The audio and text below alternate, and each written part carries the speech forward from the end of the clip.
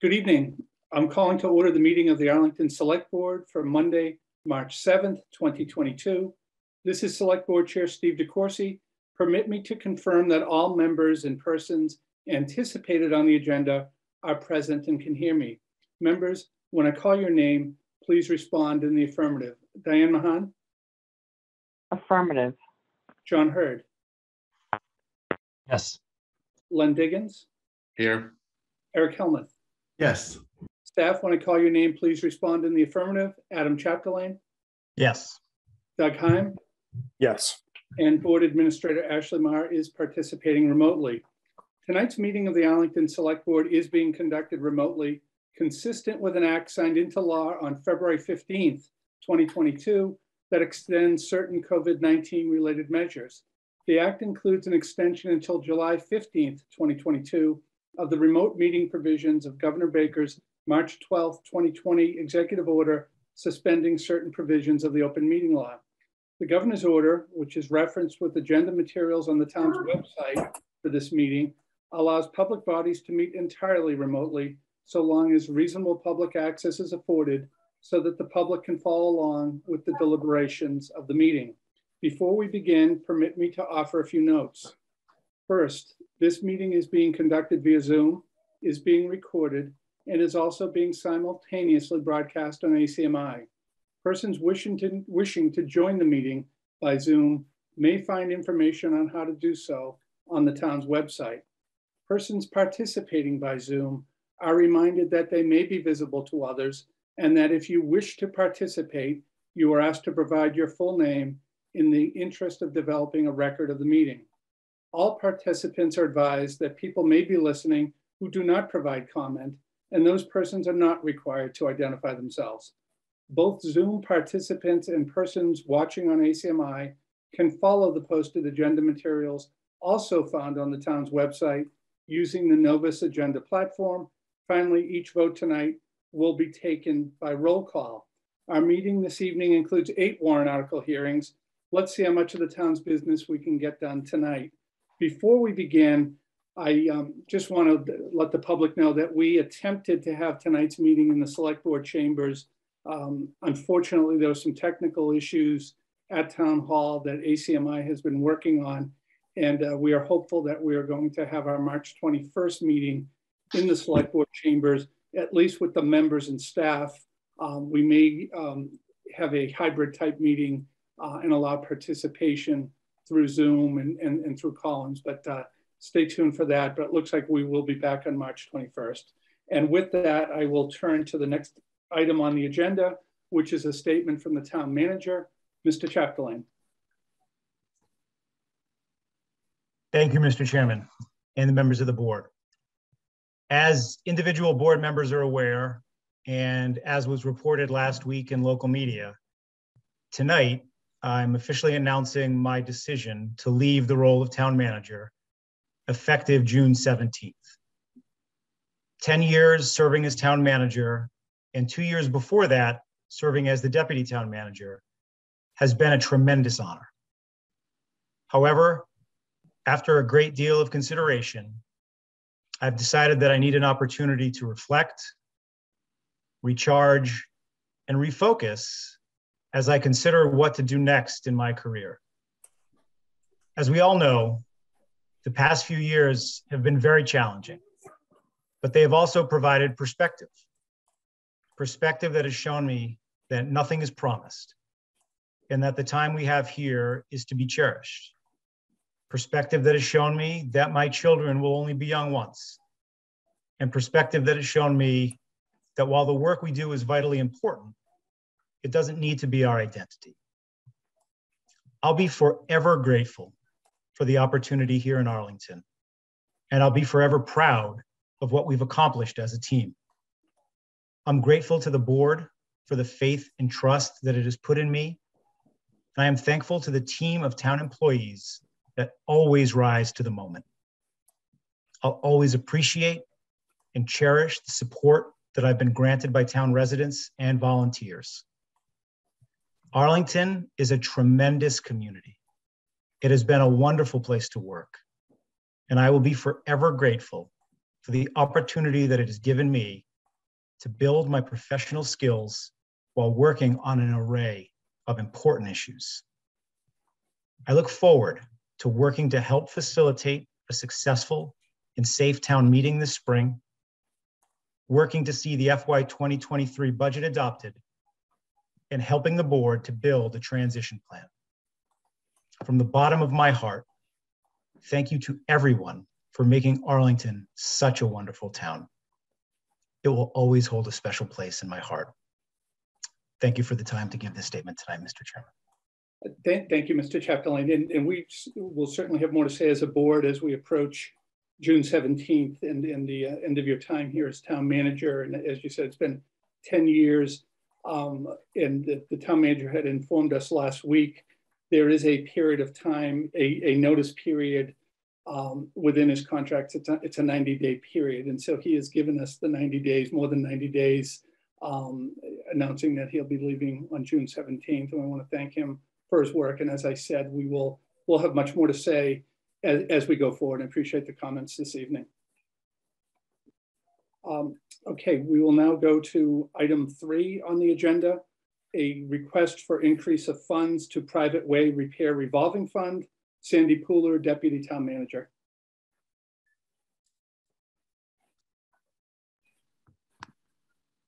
Let me just promote Sandy. Here he comes.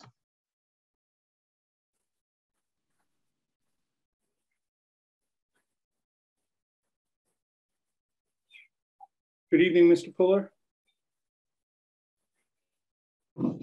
Mr. Chair, members of the board, Adam and Doug. The town has a private way repair revolving fund. In the process under which we allow citizens to repair private ways as a group, they petition the town for a process under which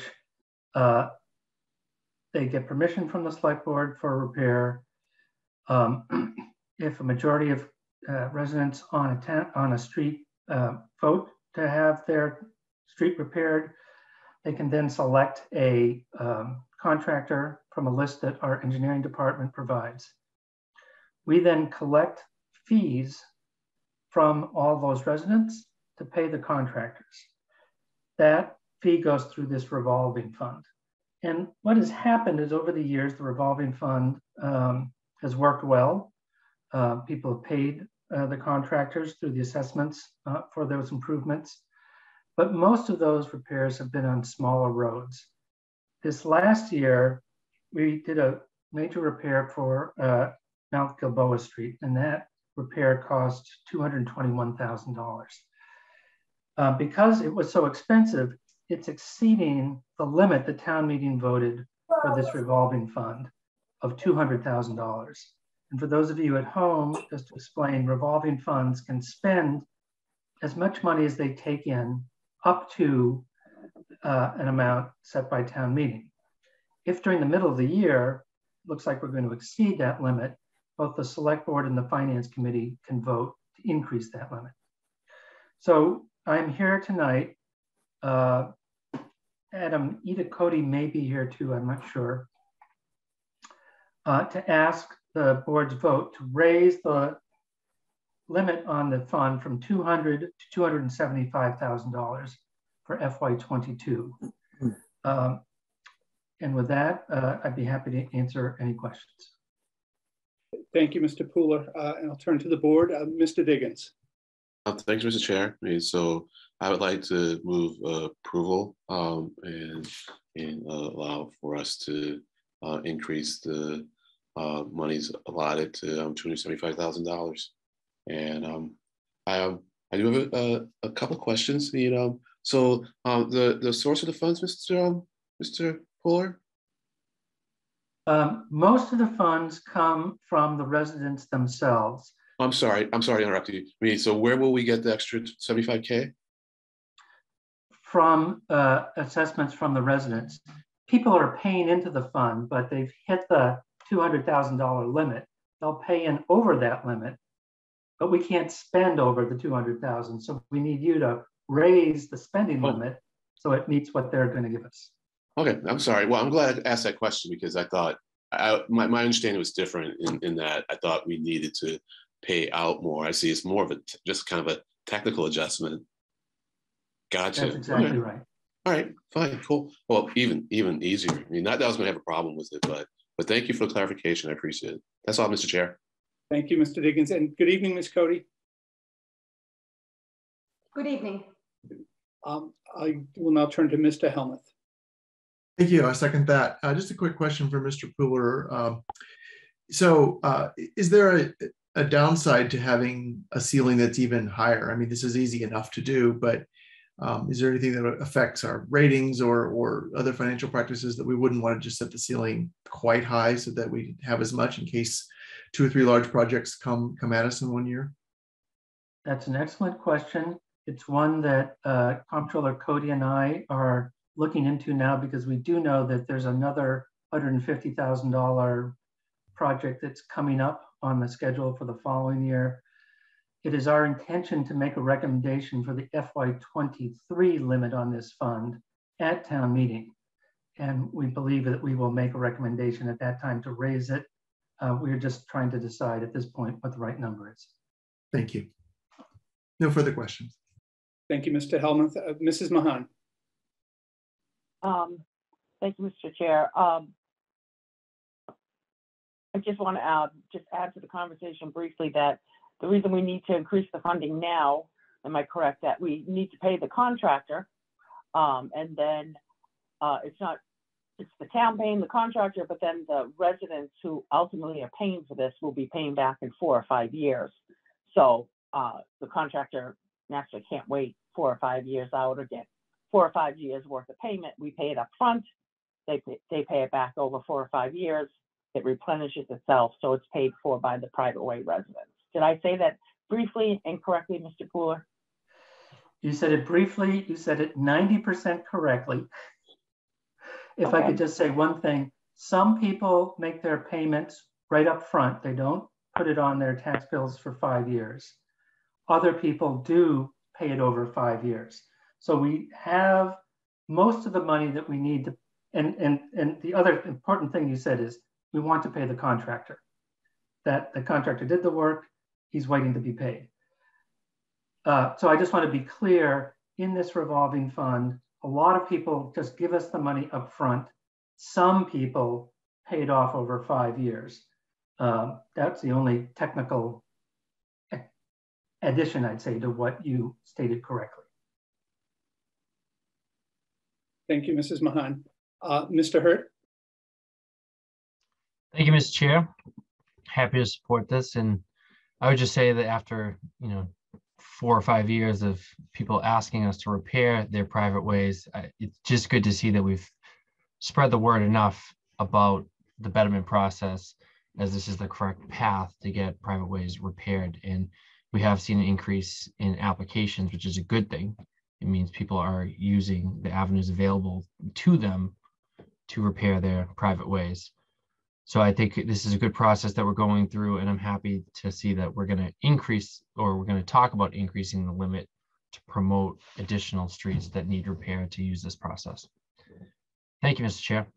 Thank you, Mr. Hurd. And I'm also happy to support this. I actually heard from someone in that neighborhood about 2 weeks ago commenting on how well the program went. And as to the scope, it was over 70 families. So it was a huge undertaking, but they, at least what was reported back to me, they were very happy with the process, and I'm really pleased that the neighborhood was able to come together and get the work done. So I'm happy to support it. Just a question, has the Finance Committee already voted on this, or is that coming up at a future meeting?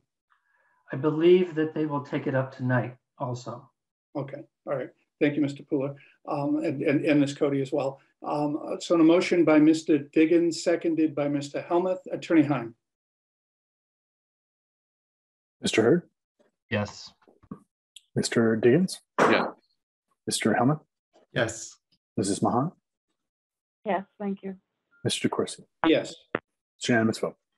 Thank you both for joining us tonight. Thank you. Next is the consent agenda. That is items 4, 5, and 6. Item 4, the minutes of meeting February 7th, 2022. Item 5 is a request for a contractor drain layer license, D. Gillespie, Inc. Number 6 is for approval, school bus monitors as special municipal employees. And on the consent agenda, Mr. Helmuth. Thank you, Mr. Chair. I move approval. Thank you. Mrs. Mahan? Second, no questions. Thank you, Mr. Chair. Thank you, Mrs. Mahan. Mr. Hurd? No questions. Thank you. Thank you. Mr. Diggins? Quick question through you, Mr. Chair, to our town council. Will they have to do ethics training as special municipal employees? They already do, sir. Okay, gotcha. Thank you. Yep. Just so folks know, they have slightly different rules applied to special municipal employees that essentially allows you to have more than one job so that folks who are working for the public schools can also serve as a bus monitor, which is one of the main benefits of being a special municipal employee. Thank you. Thank you, Mr. Diggins. And I have no questions. So on a motion for approval by Mr. Helmuth, seconded by Mrs. Mahan, Attorney Heim. Mr. Hurd? Yes. Mr. Diggins? Yes. Mr. Helmuth? Yes. Mrs. Mahan? Yes. Mr. DeCoursey? Yes. It's a unanimous vote. Thank you. Item 7, under appointments, Zoning Board of Appeals, Associate Member Elaine Hoffman for a term to expire October 31st, 2024. I believe Ms. Hoffman is with us this evening. She is, and she should be joining us right now. Great. And this is for the final open seat on the Zoning Board of Appeals. We had filled a full seat, and one of the associate members, and Ms. Hoffman is being recommended as the second associate member. Good evening, Ms. Hoffman. Hello, everyone. Hi. Thank you for joining us today. And just so members know, Mr. Hurd and I interviewed Ms. Hoffman last week. We had a great interview, and really looking forward to seeing her serve on the ZBA, assuming we get the vote this evening. So Ms. Hoffman, if you could tell us a little bit about yourself and why you're interested in serving on the Zoning Board of Appeals. Absolutely. I am Elaine Hoffman and a local architect with about a decade of experience in and around New England. As a certified passive house professional, as well as a LEED accredited professional, my expertise is in sustainable design, particularly related to the operational energy and embodied carbon of both new and existing buildings. And given this professional background, I believe I would be an asset to the ZBA in reviewing applications and understanding the environmental implications of even small projects as relates to our zoning bylaws. So I appreciate the consideration of my appointment as an associate member to the board. Thank you very much. And I'll turn to the board. Mr. Hurd. Sorry, a little unmuting trouble there. And good to meet you face to face, Ms. Hoffman. We had a phone interview, so it's always good to see somebody in person, somewhat. And as we talked about in your interview, you are very well qualified. I think you'll be a great fit for this position. So happy to recommend your appointment to the board. Thank you, Mr. Chair. Thank you, Mr. Hurd. Mr. Diggins. Thanks, Mr. Chair. Yes, the qualifications are definitely there, and your realm of study, or expertise is certainly what we need, going forward in environment where we really have to take care of the climate concerns, or at least work to mitigate them.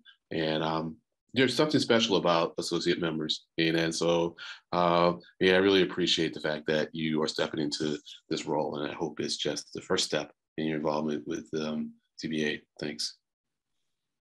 Thank you, Mr. Diggins. Mr. Helmuth. Thank you, Mr. Chair. And thank you, Ms. Hoffman, for being willing to do this. I was thrilled when I looked at your resume. As you probably know, the town is working really hard on looking at buildings for a sustainability plan. A very large percentage of our carbon emissions from our emissions come from buildings. And I think that your expertise will help the coordinated effort that we're making with things like the Net Zero Action Plan, looking at a better stretch code to really take a hard, long look at the existing and new buildings that we are doing and how they fit into the climate change crisis. So thank you for your work, and thank you for doing some of that for us. Thank you, Mr. Helmuth. Mrs. Mahan. Thank you, Mr. Chair, and thank you, Ms. Hoffman, for joining this important committee. Mr. Helmuth pretty much encapsulated all the remarks that I would around climate change and net zero. Recognize we're talking about the Zoning Board of Appeals, so you have about 4 or 5 hats. I'm very appreciative for all those hats, and I look forward to working with you in the future. Thank you. Thank you, Mrs. Mahan. Yeah, and I also am happy to support the nomination, and I want to thank Ms. Hoffman. We had a really good discussion last week, and one of the things that we've seen from some candidates for positions, and Ms. Hoffman has done this as well, she attended several ZBA meetings, saw what they were doing, wanted to become more involved, and it really appreciate that background work before you even put your name in. And so I'm happy to support your nomination. So on a motion by Mr. Hurd, seconded by Mr. Diggins, Attorney Heim. Mr. Hurd? Yes. Mr. Diggins? Yes. Mr. Helmuth? Yes. Mrs. Mahan? Yes, thank you. Mr. DeCoursey? Yes. It's unanimous vote. Congratulations. Thank you, and thank you all for those lovely comments. Sure. I look forward to working on them. Great. Thank you very much. Great.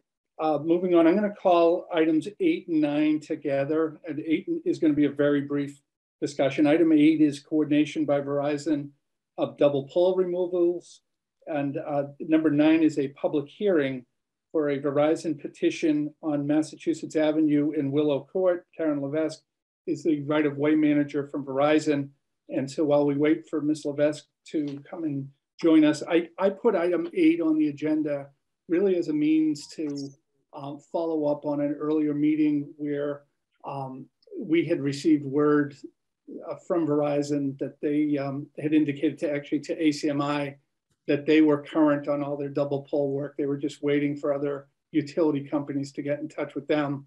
And we wanted to set up a meeting.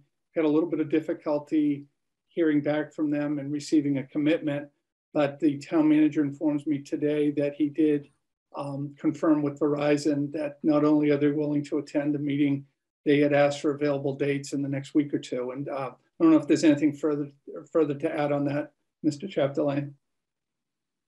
Really nothing beyond what you just stated, Mr. Chairman. My office will work to pull in Eversource, RCN, Comcast, as well as town staff to join that meeting with Verizon so that we can try to better coordinate forward progress on the removal of these double poles. Great, thank you. And then this is to the coordination that just the companies communicating with each other. So that was, I didn't know how that was going to play out, but today we got good news on that. So unless board members have any questions on 8, I'll move right to number 9 or comments. Okay, don't see any. So item 9 is the Verizon petition. If Ms. Levesque is with us. So I am not seeing Karen Levesque. Levesque, I'm sorry.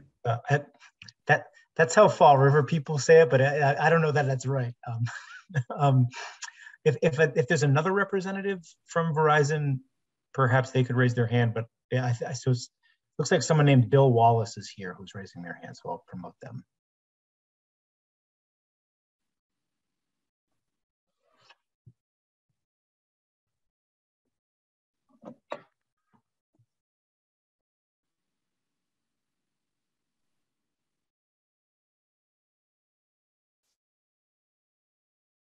Hello? Good evening, Mr. Wallace. Yes, I'm sorry about that. No problem. Yeah. Yeah, if you could tell us a little bit about the petition, and I know you've submitted an application, and then we will open it up to the board and the public if there are any questions.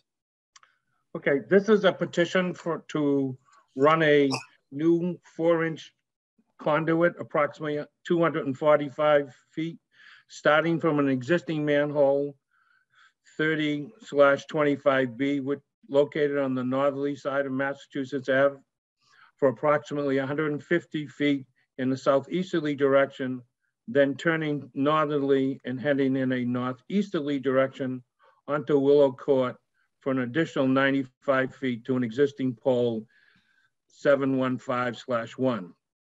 Said pole being located on the easterly side of West Willow Court. This petition is necessary to improve the services in that area. Currently, that area is fed through a conduit that goes underneath the building on Mass Ave, and it has become a very troublesome cable. And Verizon, through efforts to rod and rope in that current conduit, is plugged, and it goes, like I said, it goes underneath the building. And so this would be a new route that would go into that area to feed not only that small strip mall that's on Mass Ave, but also the houses on Willow Court and in the back area there to repair that cable. Thank you, Mr. Wallace. And for the public's benefit, Willow Court is, it meets Mass Ave across the street from the Whole Foods and abuts the First Baptist Church. So I will now turn to the board. Mrs. Mahan.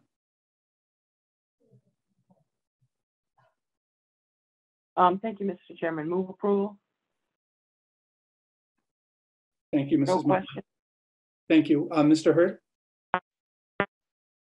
Second. Thank you, Mr. Hurd. Mr. Diggins. Thank you, Mr. Chair. I hope someday that I'll be able to, when I'm walking past some construction, map it to the select board meeting that we approved it. And I also want to say on point number 8, I really appreciate the attention that we give to trees. On that one, we're going to do a walkthrough with the tree warden and to make sure that the mature trees, the roots are not damaged in this work. So it's just indication that we do take our trees seriously. And thank you. Thank you, Mr. Diggins. And Mr. Helmuth. Thank you. No questions. Thank you, Mr. Helmuth. This is a public hearing. Mr. Chapdelaine, are there any members of the public who wish to be heard on this petition?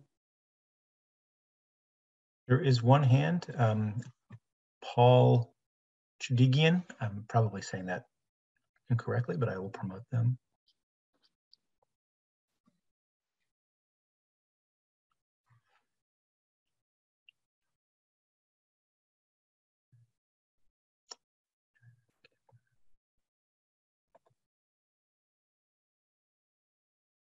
Okay, he should be joining the meeting.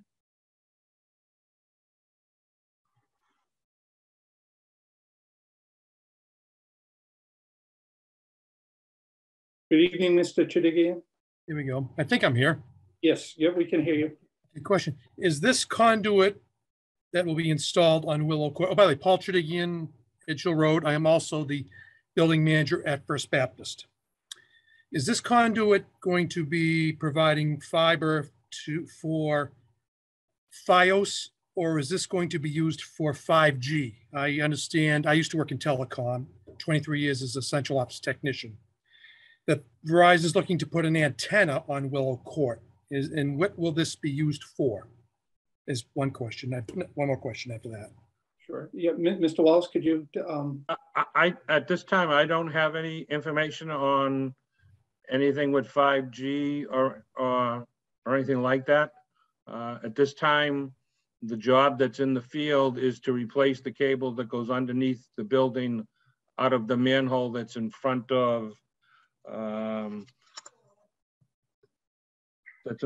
building that runs alongside Ramsdale Court, between Ramsdale Court and Willow Court. Right. That cable goes underneath the building and rises on the very back of the building, which is troublesome. Right. I myself do not have any information about any further services beyond this. Right. I could look into it for you, but I don't have any information at this time. Yeah. My second question kind of piggybacks on the first one, in that Verizon does not have any upgraded services along Mass Ave on the First Baptist side, going from First Baptist to the Atwood House and the CVS Pharmacy. That has been a major problem for us at First Baptist, trying to acquire high-speed internet service, and will also be a problem with the development of the Atwood House. Right now, the only service available is Verizon Legacy Copper, which Verizon is actively trying to decommission and retire. That's why I was curious as to whether or not this would be eventually sold or open to the public and the abutters and extended maybe up Mass Ave where currently only Verizon Copper exists. Nothing with Comcast, nothing with RCN, no service whatsoever. It sounds like that may be a different project. Is that your understanding, Mr. Wallace? That's correct. I currently do not have any information on any further expansion of the Fios network or anything like that in Arlington at this time. Yeah, we tried. We tried, and Verizon keeps saying no, and it's going to be a problem for, as I said, for the Atwood House eventual expansion because nothing's available up there. So that was my concern for the meeting. Okay, and maybe we could pass that concern along too. I mean, you would like to see Fios available to whoever wants it in town. Right. Too many exceptions and exemptions have been taken by the utility companies over the years, including RCN and Comcast, to expand into these areas where they can't get a fast ROI. And they just walk past it and say, we will not give you any service, sorry. All right, so that as a separate issue, Mr. Chidigian, maybe we can follow up on that. And it was that's a correct pronunciation of my name. It's Chidigian, that's correct. Okay, I had a classmate named Chidigian at Arlington High School. So Charlie, right? My brother Charlie? That's right, exactly. Yep, so. Okay. Okay, that's all I had, sir, thank you. Thank you very much. Okay, is there anybody else?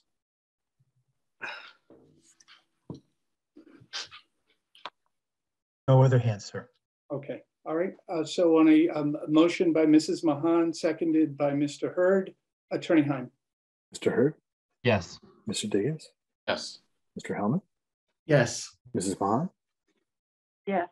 Mr. DeCoursey? Yes. Unanimous vote. Thank you. Next item is item 10, outdoor restaurant and retail permit applications. Clay Dreams, 183 Mass Ave, Sugo, 162 Mass Ave, and Trattoria Nina, 1510 Mass Ave. I don't know if each of the applicants are with us or if there's anybody from the planning department that may be with us on this tonight. I recognize at least one name from Sugo. I could promote Rudy and then ask the others to raise their hands if they're here to join us. Okay.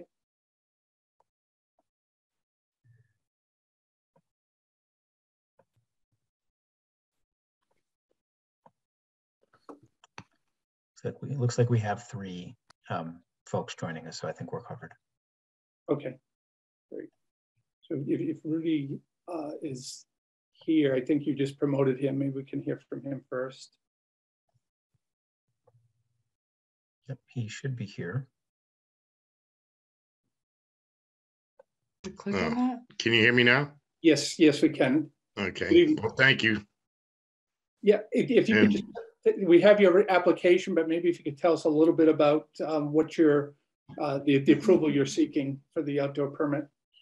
Last year we got the 2 parking spaces in front of the restaurant, and I'd like to do that again. But this year I'd like to make it a little bit more presentable. I was going to have a contractor, a local contractor actually, build a collapsible deck for us with some planters, make it look a little bit better than it did last year. The orange barricades were fine, but I wanted to make it a little bit more presentable this year. And I didn't like it on the ground. And because I want to make it more even to the curb, because the street slopes to the curb a little bit. Okay. And as we did last year with fresh greenery, lights, and keep it nice and clean, and just make it appealing, and so people come and enjoy it and enjoy a great meal with us, which some of you have already done. That's right. Thank you for that. So what I'm going to do is I'm going to ask each one of the applicants to tell us a little, and then we will go to the board for questions and possible motion. Who else is with us, Mr. Chapdelaine? So we have Lorraine Frigoletto is with us as a panelist, and Angelo Carbini is raising their hand, and I'll just share them. I've I'm promoting them to panelists, but they need to click to accept it on a message that should be coming up on their screen. Okay, all right. So yeah, if Ms. Frigoletto, she's here from Clay Dreams, and if she could tell us what she is asking for through the application. Hi, I'm here.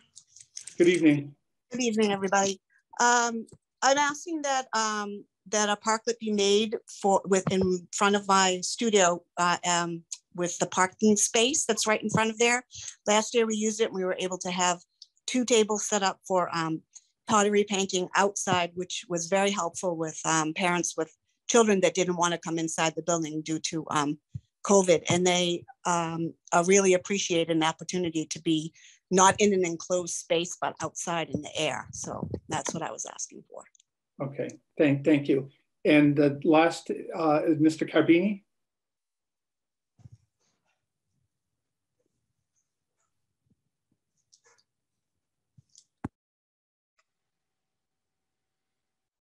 Is that right? Okay, yeah, okay. Good evening, Mr. Carbini. Yes, hi. Hi, yeah, and if you could just tell us a little bit about your petition for the outdoor permit. Well, I'm happy as the previous year with the outdoor seating arrangement. So I've no issues continuing with the same setup, except I brought this issue for the sidewalk. The sidewalk just outside the restaurant, it needs repair. And I brought it up many times, and I sent a letter once through email, and I've never got a response. So I see that in Arlington they do other work in the Arlington Center. I've seen in the past year a lot of development, improvement as I walk, but that part of Arlington I see a little neglect. So I would like to know if the sidewalk, what do I have to bring attention to have some kind of fixing. Okay. Yeah.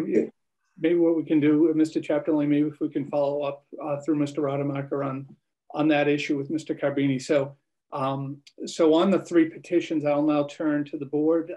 Mr. Diggins.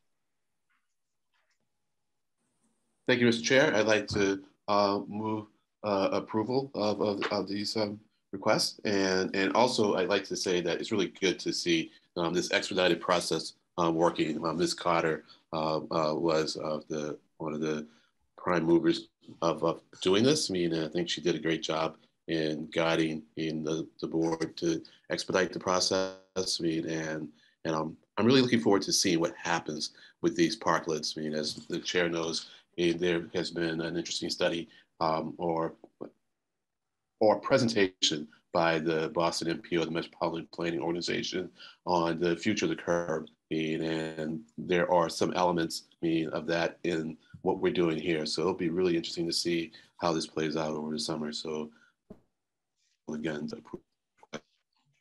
thank you, Mr. Diggins. Mr. Helmuth. Thank you. Second that and offer a friendly minor amendment that would suggest that we approve subject to the conditions that are laid out in the memos from the Department of Planning and Community Development, the Inspectional Services, and the Board of Health. Thank you, Mr. Helmuth. And I'll take that as a friendly amendment. And if that's okay with you, Mr. Diggins? Yes, it sure is. And I guess that does bring up a little bit of a question that I had when I was reading through, because it wasn't clear to me if we still needed some approvals and where in the sequence we were. I mean, and so I appreciate Mr. Helmuth pointing that out. Thanks. Thank you, Mr. Diggins. Yeah, no, definitely. I think there are additional steps that need to be taken before these go into place, so that the conditions will take care of that. Mrs. Mahan. No questions. Thank you, Mr. Chairman. Thank you, Mrs. Mahan. Mr. Hurd. Thank you, Mr. Chair. I just like to say I'm happy to support this. I think the parklets have been a great success and glad to see them continuing this year in the years to come. And want to thank, like my colleagues, the planning department for taking the lead on this. And I would just mention to these 3 applicants, which I don't think it will really apply for these applicants, but the only complaints that we get in some with the Arlington Center Parking Committee is that sometimes the outdoor seating can cause trash buildup, not just inside the areas, but outside of the areas. So just be mindful if you have paper products that your patrons are using. If they blow out of the designated area, we would still expect that you to pick those up and make sure you keep the sidewalk clean. And I don't expect any issues with these applicants, but just something that I would say to anybody that was applying for the outdoor seating permits. Thank you, Mr. Chair. Thank you, Mr. Hurd. And I also support the petitions. So on a motion that was made by Mr. Diggins, seconded by Mr. Helmuth, Attorney Heim. Mr. Hurd? Yes. Mr. Diggins? Mr. Diggins? Yes. Mr. Helmuth? Yes. Mrs. Mahan? Yes, thank you. Mr. Corsi? Yes. Unanimous vote. Okay, great. Good luck to all of you with the outdoor seating this summer, the spring and summer. Thank you very much. Thank you. Mr. Chairman, I see Attorney Robert Anesi has raised his hand. Was this a public hearing? This was not a public hearing. I believe he might be raising his hand for the warrant article. Warrant articles, okay. But this was not a public hearing for the licensing permit. Okay, so we move on to item 11 for discussion, future select board meetings. And right now, I believe all we have is the March 21st meeting. We will have a meeting on April 4th for our organizational meeting. Who was it? And I believe we will need to, if we don't finish on the 21st, I was thinking we add a meeting for March 23rd and hold March 28th out just in case. But I think may make sense to have a follow-up, because if we finish on the 23rd, that gives Attorney Heim some more time for the final votes and comments to get back to us. And then I'm open on April. We have to have a meeting on April 4th for our organizational meeting. And then there's a town meeting starts on the 25th. So we'll have a meeting that night. So I'd ask members if there's any dates that they want to propose in April after the 4th, and whether we need one before the 25th or not. Well, so I'm sorry, my connection, I think, was having a little bit of a problem, Mr. Chair. So are you saying that we're going to have a meeting on the 23rd of March? Yeah, I'd like to post the meeting. If we get done with all our warrant article hearings on the 21st, we won't have it, but we won't know until the end of that night. And so I'd rather post the meeting and cancel it than have missed the time frame for that meeting. And my only concern is Attorney Heim needs some time to turn around comments, and that gives him a little additional time prior to the April 4th meeting to do that.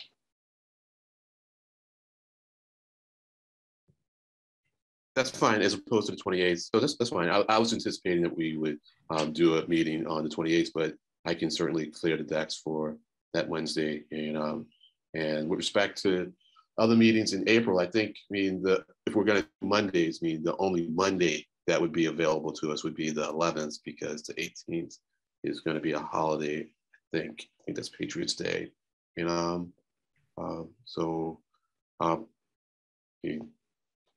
We want to the 11th, I can do that, but I leave that to my colleagues. Yeah, I guess I'm going to say two things on that, and I'm fine. I am not available the week or on the 11th. But if the board members are happy to, we can schedule a meeting that night. The only thing is we're meeting on the 4th. So I don't know how much new business we will have a week later either. But you're right, the 18th is a holiday. So, we can see where we are on the 4th. We're definitely meeting on the 25th. That will be a shorter meeting because of town meeting starting that night. But I don't know if board members have any other thoughts. If you'd like to do the 11th, fine, or propose the 20th. That would be the only other option. Mr. Diggins? So So is it the 11th that you're not available? Yeah, I'm not available the 11th or the 13th of that week. So again, if other members want to have the meeting, don't hold it up because of me. And it's not that I'm pushing for a meeting on the 11th. I'm just thinking about possibilities. So is the meeting on the 4th going to be like a full meeting, or is it just an organizational short meeting? No, it will be a full meeting. So we will start with the organizational part of it, and then the new chair will have put the agenda together, and so it's whatever the chair really wants to do. Mr. Diggins, I'm asking you on that one, but and I'll work with you on putting that agenda together. Okay. I'm getting ahead of myself, so I probably will work and at least putting it together. But that historically, the past few years has been a full meeting. Okay. All right. So okay. So Chair, thank you. I want to remind you, you still have to get reelected by the voters of Arlington. Well, that's a good point, Mr. Hurd. So that's why I may Beware of the writing candidate. I may not even be there on April 4th. That's right. I don't want to get ahead of myself. Mr. Helmut? Yeah, maybe the 20th would make sense because, that would, as you say, if we just meet on the 11th, one week after we have a full meeting, may not be that much business, but there could be some stuff stacked up for us. If the 20th would work, it's a Wednesday, but then that would take some of the pressure off the short meeting on the Monday before select board.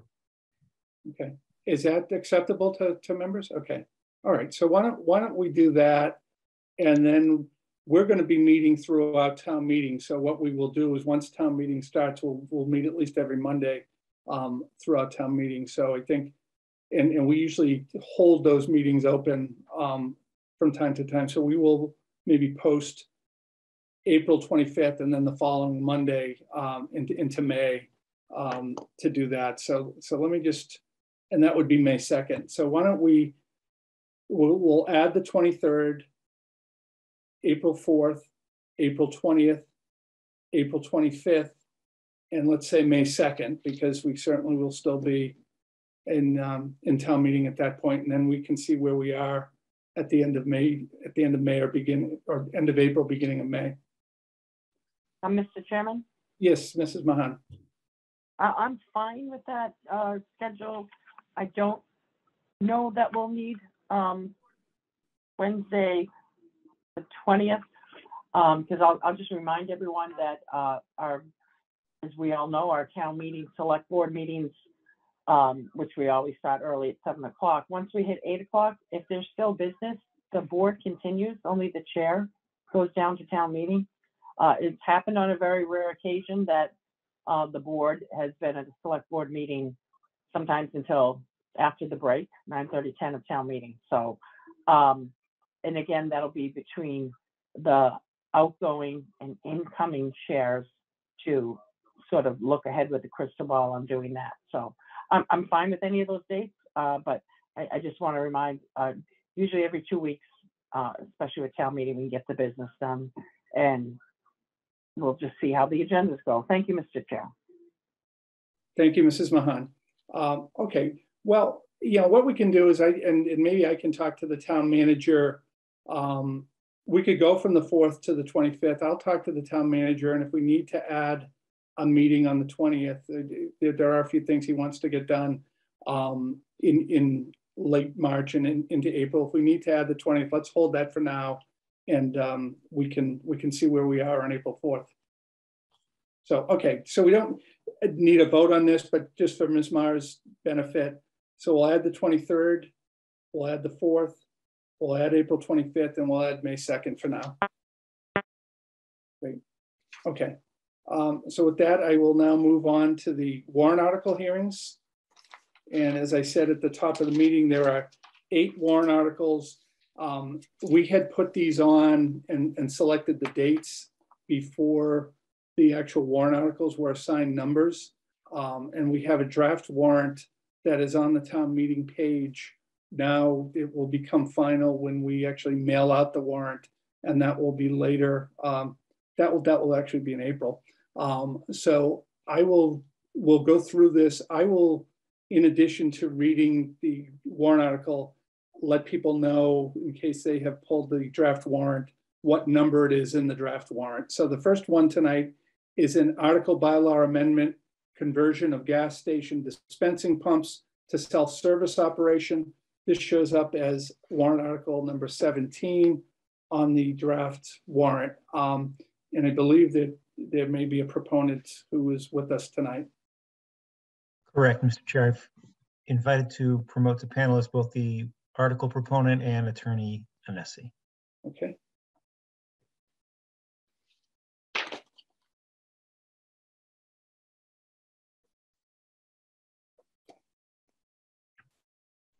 Hello.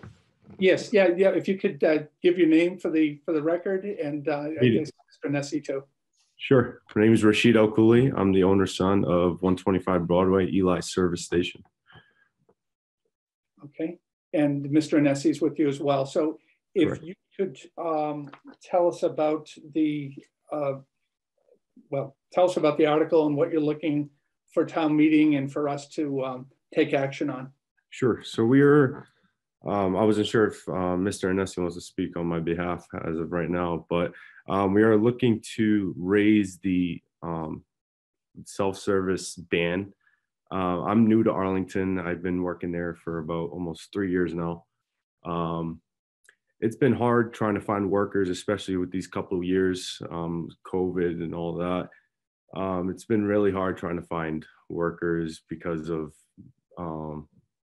obviously because of COVID. People don't want to go out and get sick, and we have guys out there that are out there for countless hours throughout the day. We have 2 gas attendants that are out there, and they're standing out there for 8 hours a day worrying about their health, and people don't want to these guys don't want to pump gas anymore. So it's just been hard on us, and that's one of the main reasons we're trying to get this lifted, because it is hard on us. Right. Mr. Nessie, would you like to add anything? Yes, I'd love to say something as well. Of course, we know that the ability to pump your own gasoline has been prohibited in the town of Arlington since 1975. And Arlington is probably one of the last cities or towns, there are just very few, that do not allow people to pump their own gas.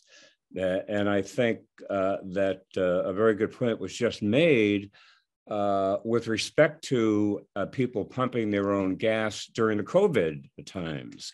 A lot of folks did not want to have people-to-people contact during COVID, and they would have preferred to have the ability to pump their own gasoline, but in Arlington, they could not do that. Now, all of these surrounding communities, Belmont, Winchester, Lexington, certainly around Arlington, do have gas stations where there is the ability to pump your own gasoline. I know that a lot of issues are raised in prior discussions about going self-service, such as, well, people might drive away and the pump would still be in the car apparatus of the car and all of that. I haven't heard any of that.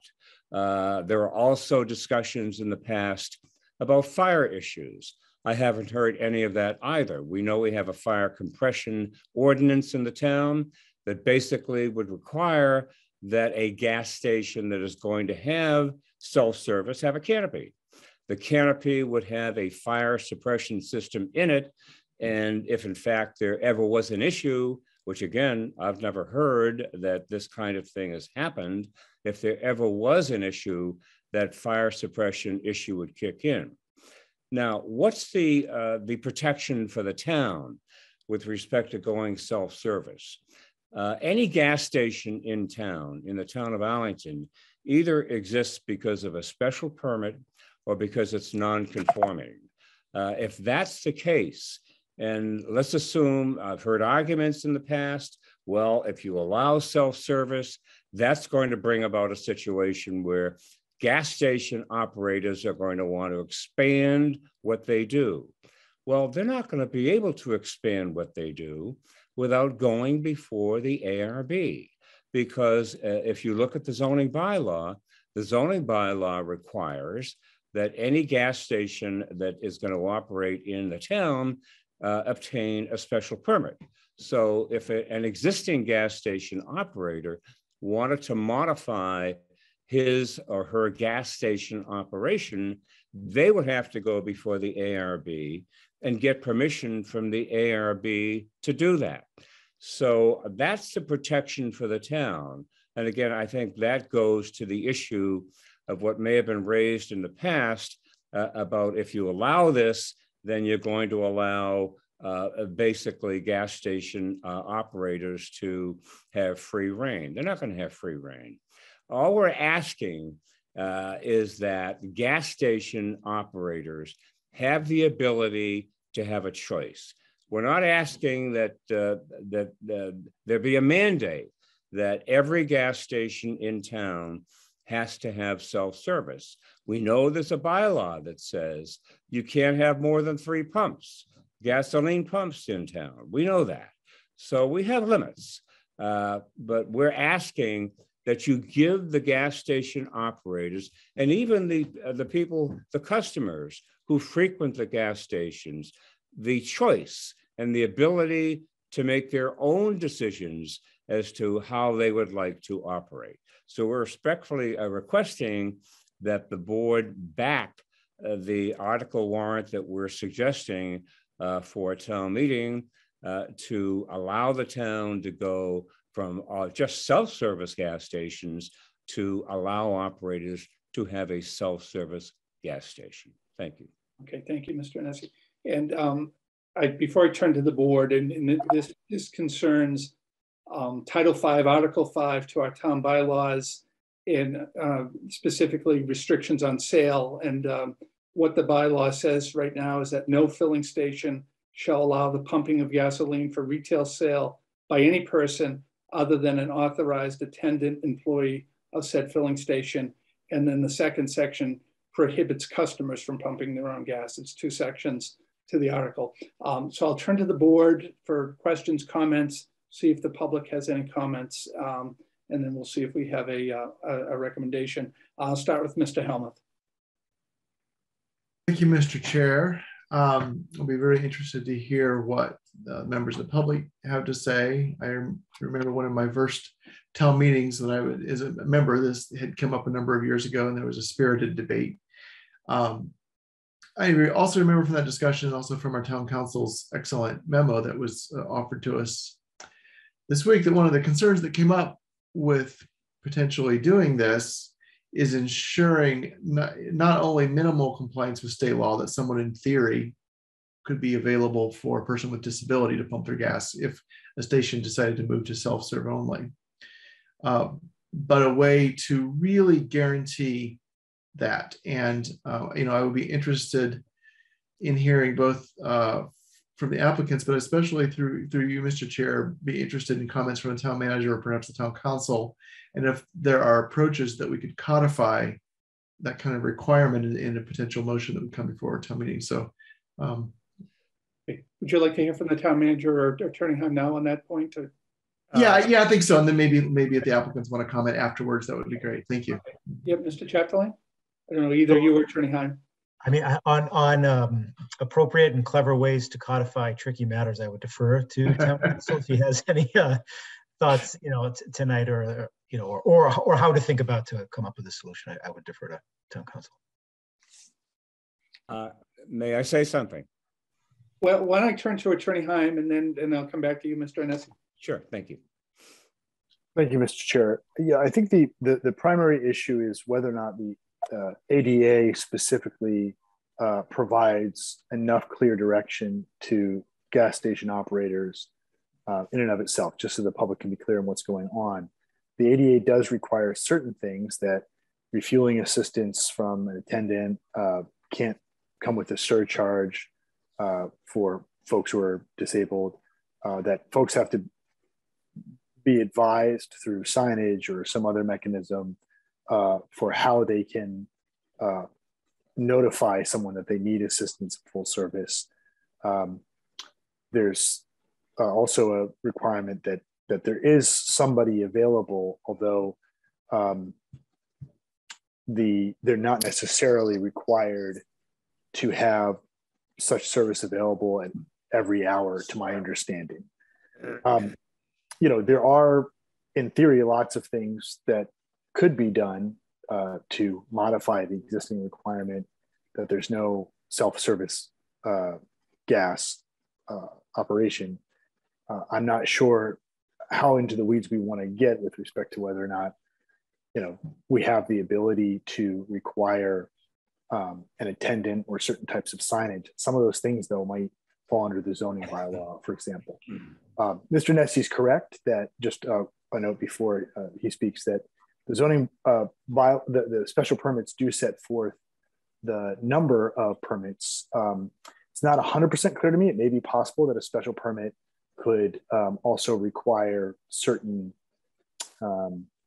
accommodations be made available. I'm not 100% sure about that, but that is also another way that it might be addressed through the special permit itself. Thank you. Okay, thank you, Attorney Heim. And Mr. Nessie, just before I get to you, I just want, Attorney Heim brought up the zoning, potential zoning issues. Our recommendation will be before town meeting, favorable or unfavorable. I did have a meeting with the chair of the redevelopment board, and they would like to comment on this article, and that's that we had set up a structure where there may be certain articles where we may want to have comments. This is one where they will, but our motion and our action will be what is before town meeting. So Mr. Helmuth had asked the applicant for comments too. So Mr. Nessie, if you want to add something on this question, go right ahead. I certainly would envision that there be an attendant at every gas station, despite the fact that it's self-service. And I certainly would not have any problem with having some sort of an accommodation for anyone with a disability, so that the individual with the disability could have the ability to let the attendant in the station know that in fact they need assistance. And if that's something that perhaps wants to be suggested by the members of the board or any other town officials, I'm certainly open to recommending that to my client. Okay. I would also like to add on, if you don't mind. Sure. When it comes to the disabilities, we have a gas station that's in Revere. There's a lot of old elderly people there that have disabilities as well. In order for them to alert the attendant that's inside, there is a button that is on our gas tanks that alerts the attendant that they need help in service at that moment while the car is there. So just wanted to add that on as well. Okay. Thank you. Okay, I continue, Mr. Helmuth, if you have any other questions. Yeah, thank you. No, I think I don't have any other questions at this time. Thank you very much. Sure. Mrs. Mahan?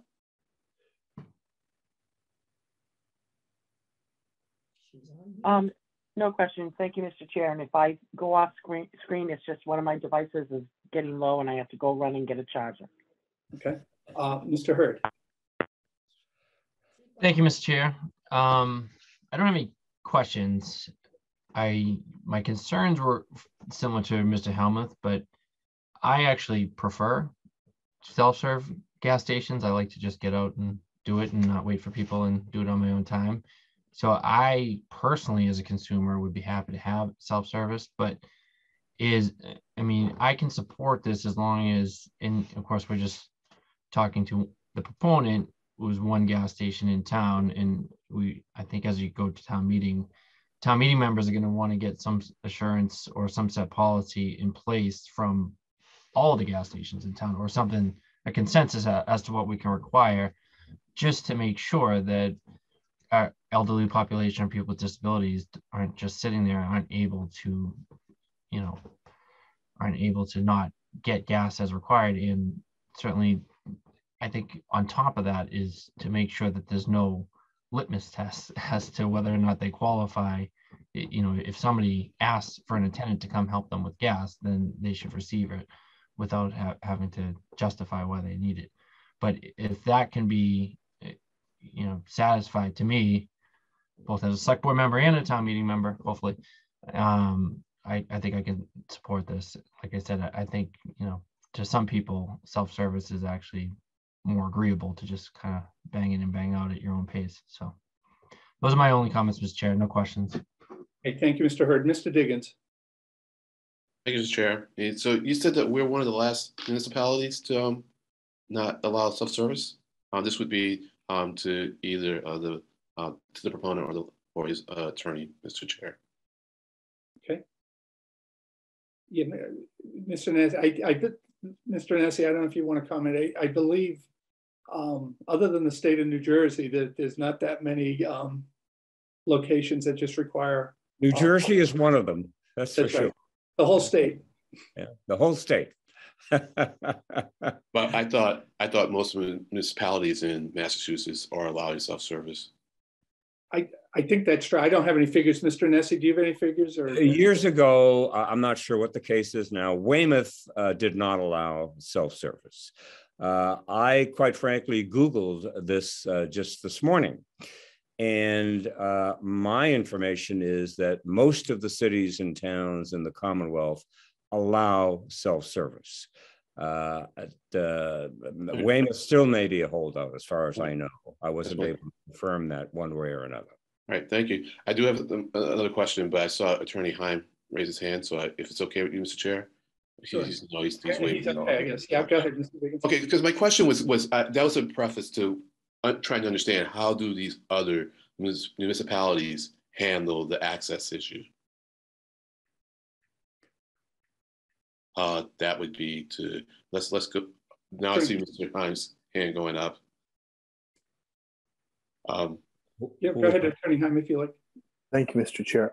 I do think that most of them address it with newer technology on pumps and bays, as the proponent is suggesting.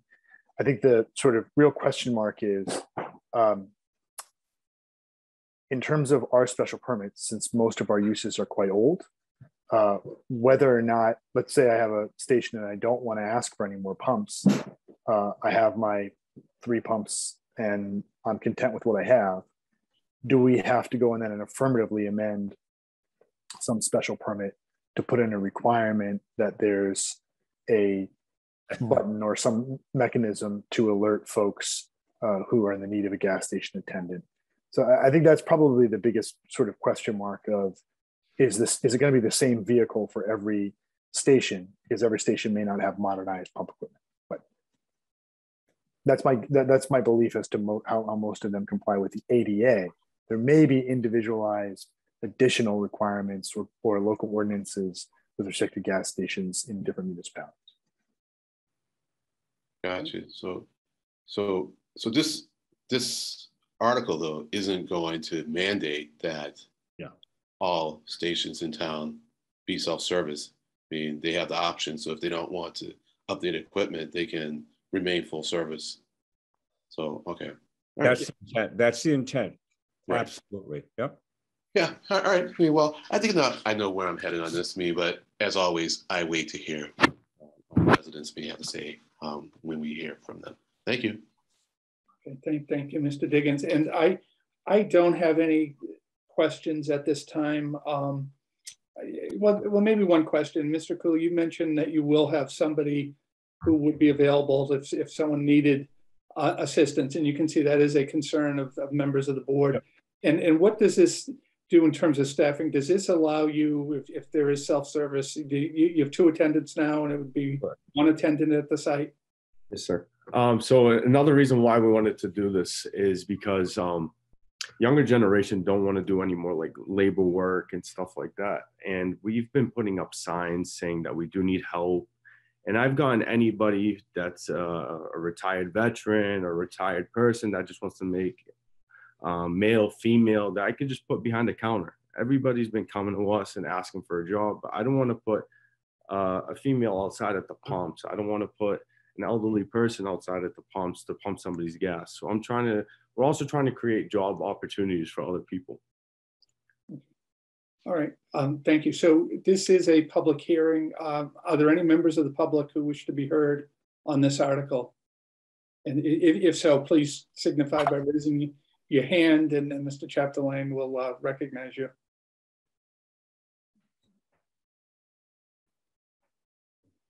There's one hand raised right now, Ellen Cohen.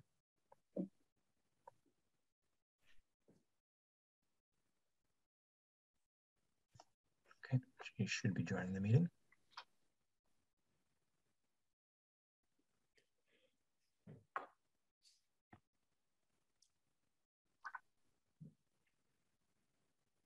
Good evening, Ms. Cohen. Hi. I'm just wondering if, as in other towns, there would be a discount with the self-serve, and that's a current issue with the cost of gas. Question. Yeah, Mr. Cooley, it sounds like you have stations in other communities. Is there a difference between what you're charging in Arlington because it's full serve versus the self-service stations elsewhere? That I'm not too educated about. My father would know more about that at the moment. So that's all I have to say about that. Okay. All right. Anything else, Ms. Conan? No. Okay. Thank you. Is there anybody else, Mr. Chapdelaine? Okay. All right. There's not. There's not. Okay. So I'll return to the board in the same order, returning to Mr. Helmuth.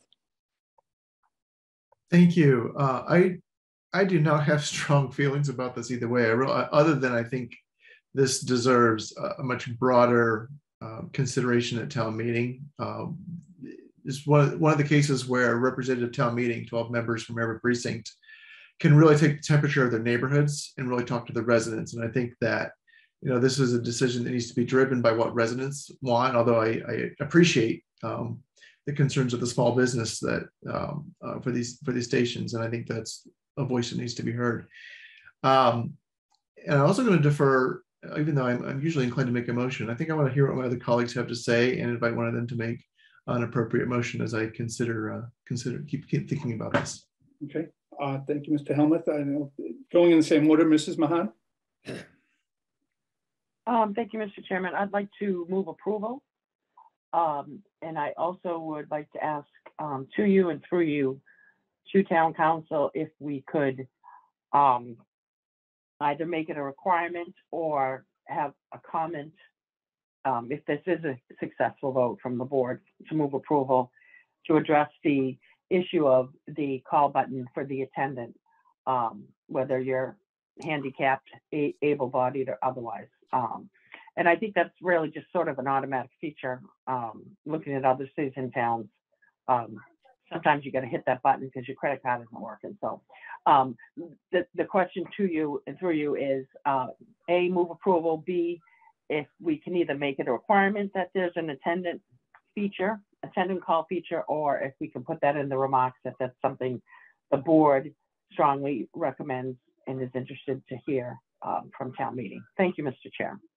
Thank you, Mrs. Mahan. And I think depending on how our vote comes out, we'll look to Attorney Heim on that as well in terms of what can be incorporated. But that clearly is a concern that we would like to see have addressed. Mr. Hurd. Thank you, Mr. Chair. I'll second the motion. I think I'm satisfied that we can come to a consensus as to how to address the concern of providing service for patrons that need an attendant. And again, like Mr. Helmuth said, there's articles that this board has some sway on, and then there's articles that really should just go to town meeting. We don't want to go through the process of requiring a substitute motion. So I'm happy to move approval to put this in front of town meeting so it can be discussed further there. Thank you, Mr. Chair. Thank you, Mr. Hurd. Mr. Diggins.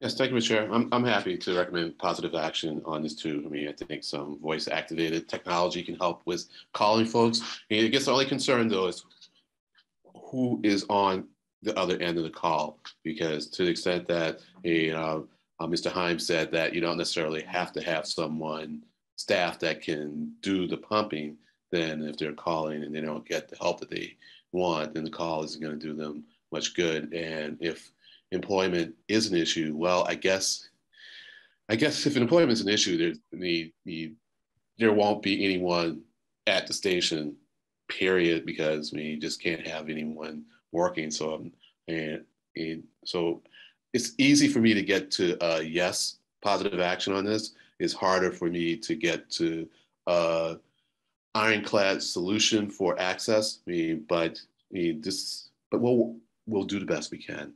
And I think everyone is coming at this with a good faith effort with respect to providing access. And I think as long as that's in place, we can get to where we want to be. So that's it. Thank you. Thank you, Mr. Diggins. Yeah, I'm also inclined to support this. I don't have the statistics across the state, but I do know every one of the surrounding communities around us allows self-serve no matter where you go. But I will also say this. I think there are some gas stations in town that will continue to provide full service, and that will probably help their business, because we see it a little bit in Belmont that there's a Pleasant Street gas station that has full service. There's others that have self-service, and I think there are people who prefer self-service. There's people who still prefer full service, depending on the station and the makeup. And this is giving the gas station owners potentially a choice in terms of what the business model is. And I agree this ultimately is a decision for town meeting, but with safeguards that we can put in place, I'm happy to support it at least for a vote of the board. Any further comments from the board members? Nope, seeing none. Okay, so on a motion by Mrs. Mahan, seconded by Mr. Hurd. Attorney Heim. Mr. Hurd? Yes. Mr. Diggins? Yes. Mr. Helmut? Yes. Mrs. Mahan? Yes, thank you. Mr. DeCoursey? Yes. It's unanimous vote. Okay, thank you. Thank you for joining us tonight. Thank you. All right.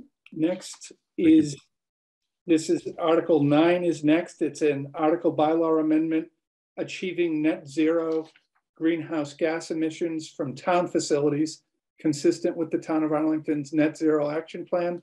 I'm going to turn it to Mr. Chapdelaine, and there may be a speaker from the Clean Energy Futures Committee with us as well. Correct. So I will promote Coralie Cooper, who will, she's joining us. And then I think for the next article, Pat Hanlon will also join us, but I will take the lead on this first article. Okay. So this article was filed at the request of the Clean Energy Future Committee, focused on updating the existing town bylaw, which requires that new building construction or significant renovation of town or school facilities be built to LEED Silver standards. That's what the current bylaw says, and it's the way the town's been operating for nearly 20 years and has built a number of buildings that have either met LEED Silver or in some cases exceeded LEED Silver and achieved LEED Gold status.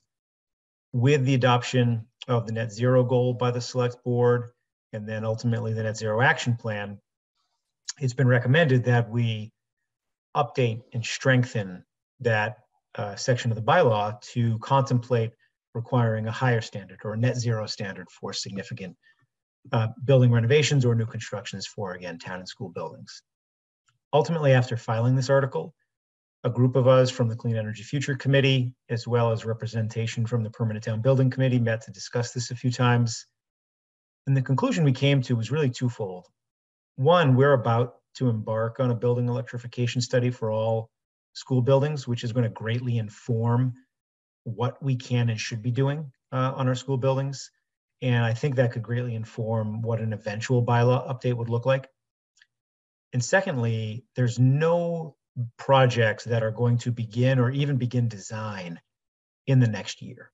So waiting to allow these studies to better inform a proposal will allow, we won't lose any ground or make investments that won't be in compliance with an eventual proposal if we wait a year to better put together that proposal.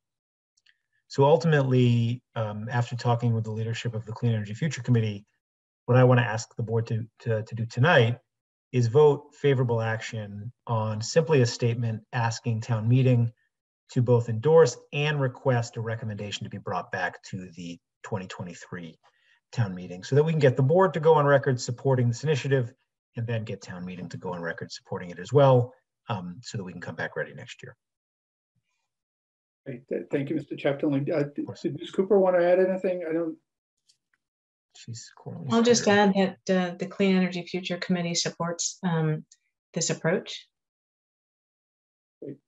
Thank you, Ms. Cooper. And Attorney Cunningham is also joined us this evening. And I want to thank Attorney Cunningham and Attorney Heim for the memo to us and for the thorough discussion on home rule. We appreciate that as well as the warrant article. So on the recommendation of the town manager, I'll now turn to board members.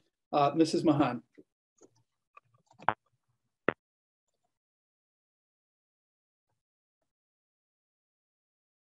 Okay. Sorry, I'm muted and then I muted. I'm certainly in favor of this. I'd like to put it out there to move favorable action to endorse and request a recommendation for a report to the 2023 town meeting on this issue. Great. On Thank this you. warrant. Thank you, Mrs. Mahan. Mr. Hurd? Thank you, Mr. Chair. Happy to second that motion. Thank you. Mr. Diggins? Yeah, I mean, seems reasonable. I mean, I'm a little curious as to how we got to this point, but that can be a discussion at another time. It is a hearing, so I'm interested in hearing what other residents may say. But I think I know where I'm headed on this. Thanks. Thank you, Mr. Diggins. Mr. Helmuth? Thank you. No questions at this time. Okay. And I support this as well, but as Mr. Diggins said, this is a public hearing on the warrant article. Are there any members of the public who wish to be heard? There are no hands raised right now, Mr. Chairman. Okay. All right. So on a motion, unless members have any other comments, or I don't think so. Oh, Mr. Chaplin? I mean, if the chair would indulge me, I can try to respond to Mr. Diggins' question about how we got here. I mean, I think ultimately I would say sometimes you hit full throttle thinking you're going to get somewhere and wanting to put, you put it on the warrant because you want to be ready and it's full throttle. And then you take the time with the appropriate stakeholders to dig into it and you realize that maybe it's not fully cooked yet. I think that's what happens here. So what I heard you say though earlier was that you probably won't come back to us with something that is less what's the word for it? That it's less aspirational than what we have here? Or... No, I mean, what we really need to work out, Mr. Diggins, is what exactly we want the bylaw to apply to.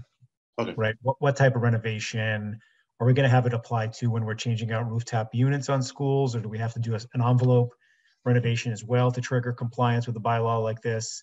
And then I think we also need to work out who's going to be the arbiter of the bylaw.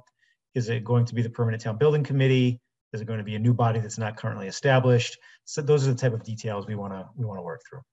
I think Mr. Schlickman may have some ideas, but that's for a later time. So all right, thank you. I'm all set. Okay, thank you, Mr. Diggins. So a motion by Mrs. Mahan that was seconded by Mr. Hurd for favorable action. Attorney Heim. Mr. Hurd? Yes. Mr. Diggins? Yes. Mr. Helmuth? Yes. Mrs. Mahan? Yes, thank you. Mr. DeCoursey? Yes. Unanimous vote. Great. Thank you. Thank you, Ms. Cooper. And the next item is an article resolution. This is Article 73, a resolution for a true net zero opt-in code for cities and towns. I believe Mr. Hanlon is going to be making the presentation on this. So. We have both Corley and Pat here. So Corley, are you taking the lead? I'm just going to say a few words and I'm going to hand it to Pat. So thank you, Mr. Chair and members of the board.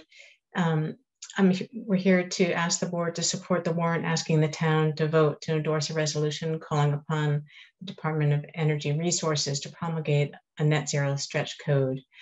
The Clean Energy Future Committee voted on January 14th to see if the town will vote to endorse this resolution calling upon DOER to promulgate the true net zero stretch code. And I'll provide just a little bit of background on why the CFC voted on the way they did on this. So one of the underpinnings of Arlington's net zero action plan is making homes and buildings super energy efficient and also operate without fossil fuels. And to meet the goals of the NZAP plan, about 400 buildings per year over the next 30 years are going to need to become net zero in order to meet the net zero action plan. And a really key part of meeting the NZAP goals is the establishment of a net zero stretch code that allows communities to ensure that new construction and major renovation will be built to net zero standards, and helps ensure that buildings are not locked into high emissions for years into the future, or even worse, have to be retrofit sometime in the future to be net zero. So it's extremely important that DOAR promulgate a municipal opt-in stretch code for new buildings. So that's my brief background on why the CFC supports this. And I'm going to turn it over to Pat for more detail. Good evening, Mr. Hanlon. Thank you, Mr. Chairman. It's been about 2 years since I last appeared before you to discuss the general issue that was involved here in our clean heat resolution, or clean heat bylaw that was approved eventually at the end of 2020. And right about the same time that that was being approved by town meeting by an overwhelming majority, the general court was struggling with a veto of the stretch code by the governor. Over the next several months,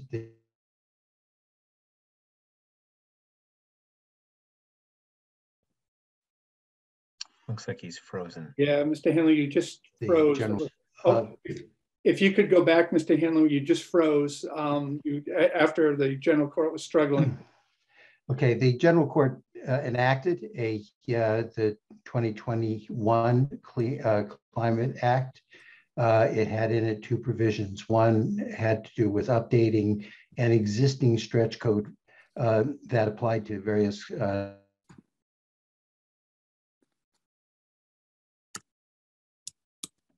yeah, maybe if you have the same issue, take your video off, possibly.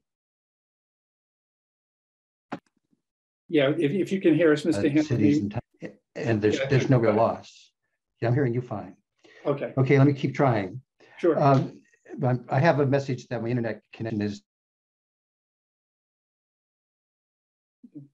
The dreaded unstable connection message.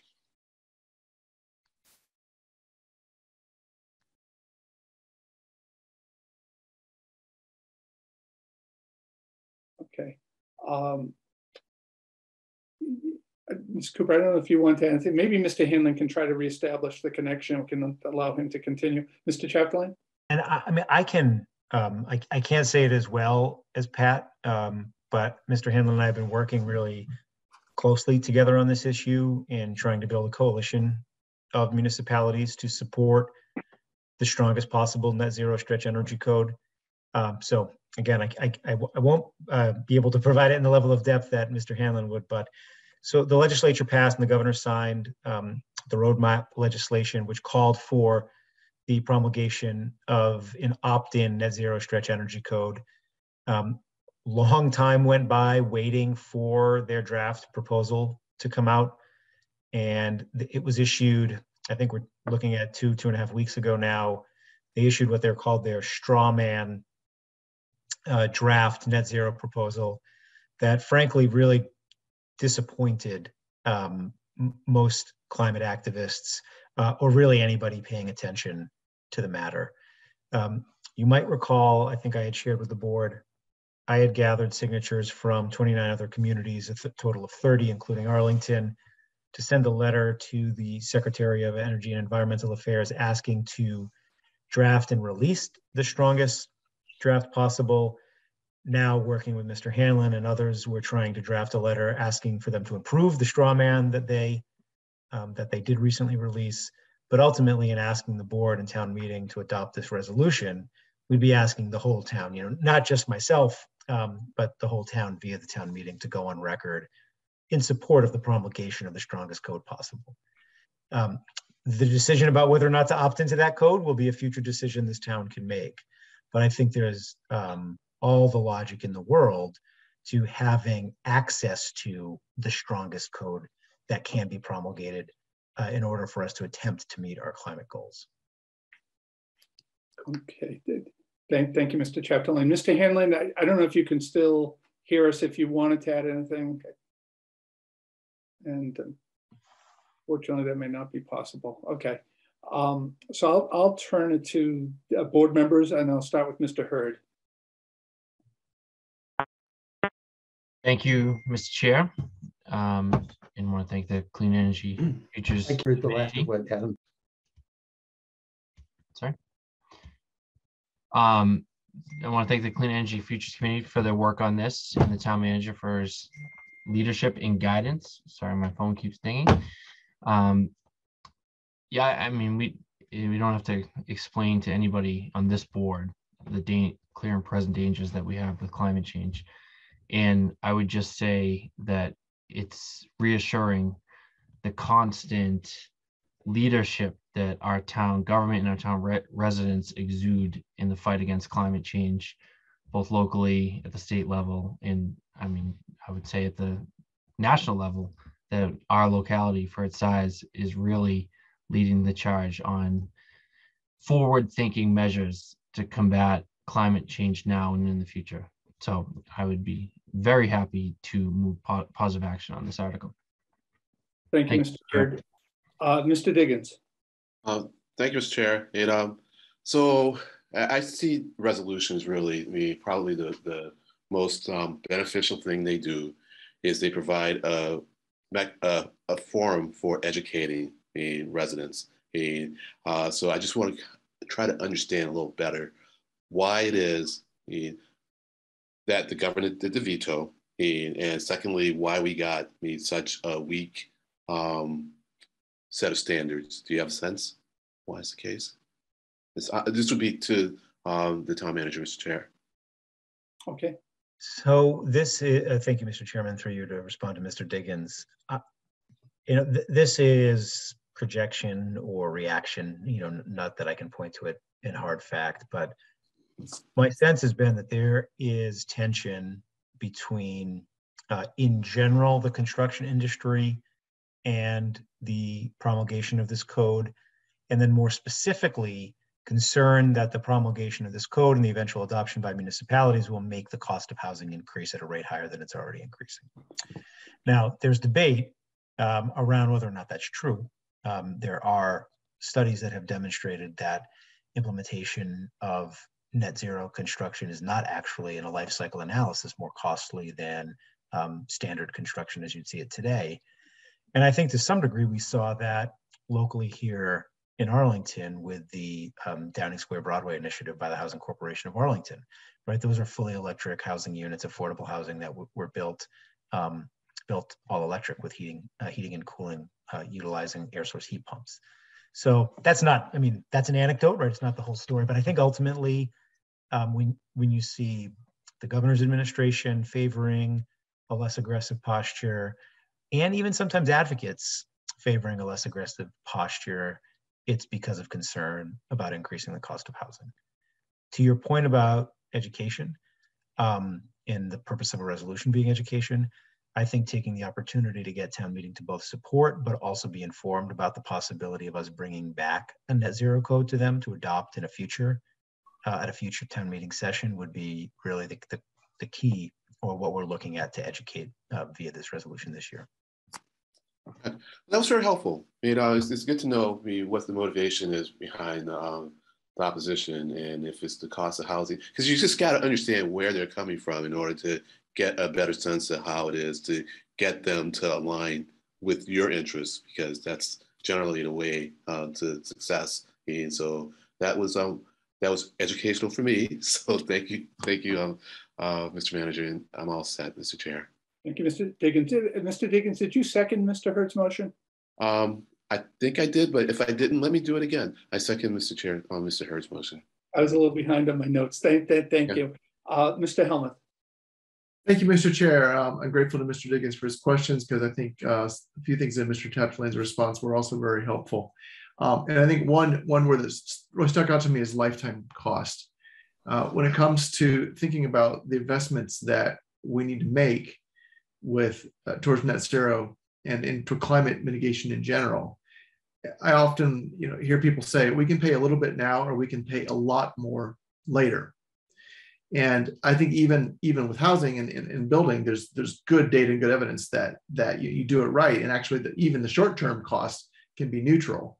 But it is far from neutral if we keep trying to save money in the near term, particularly if there's concerns from one sector. You know, I guess I have more confidence in the free market than sometimes our free market governor does, frankly, that the market and the industry will adapt if these codes are in place because consumers want this. And I think that, you know, we have to continue taking leadership that Arlington is doing to say, we understand that the cost may be a little bit different up front, but the cost of doing nothing or not doing enough in time is going to be infinitely greater in the future and be borne by our children and other generations. So I'm very grateful for this work and delighted to have signed on to this myself as an individual member of the board. And I'd love to get this for a town meeting and hope for a ringing endorsement there. Thank you. Thank you, Mr. Helmuth. Mrs. Mahan.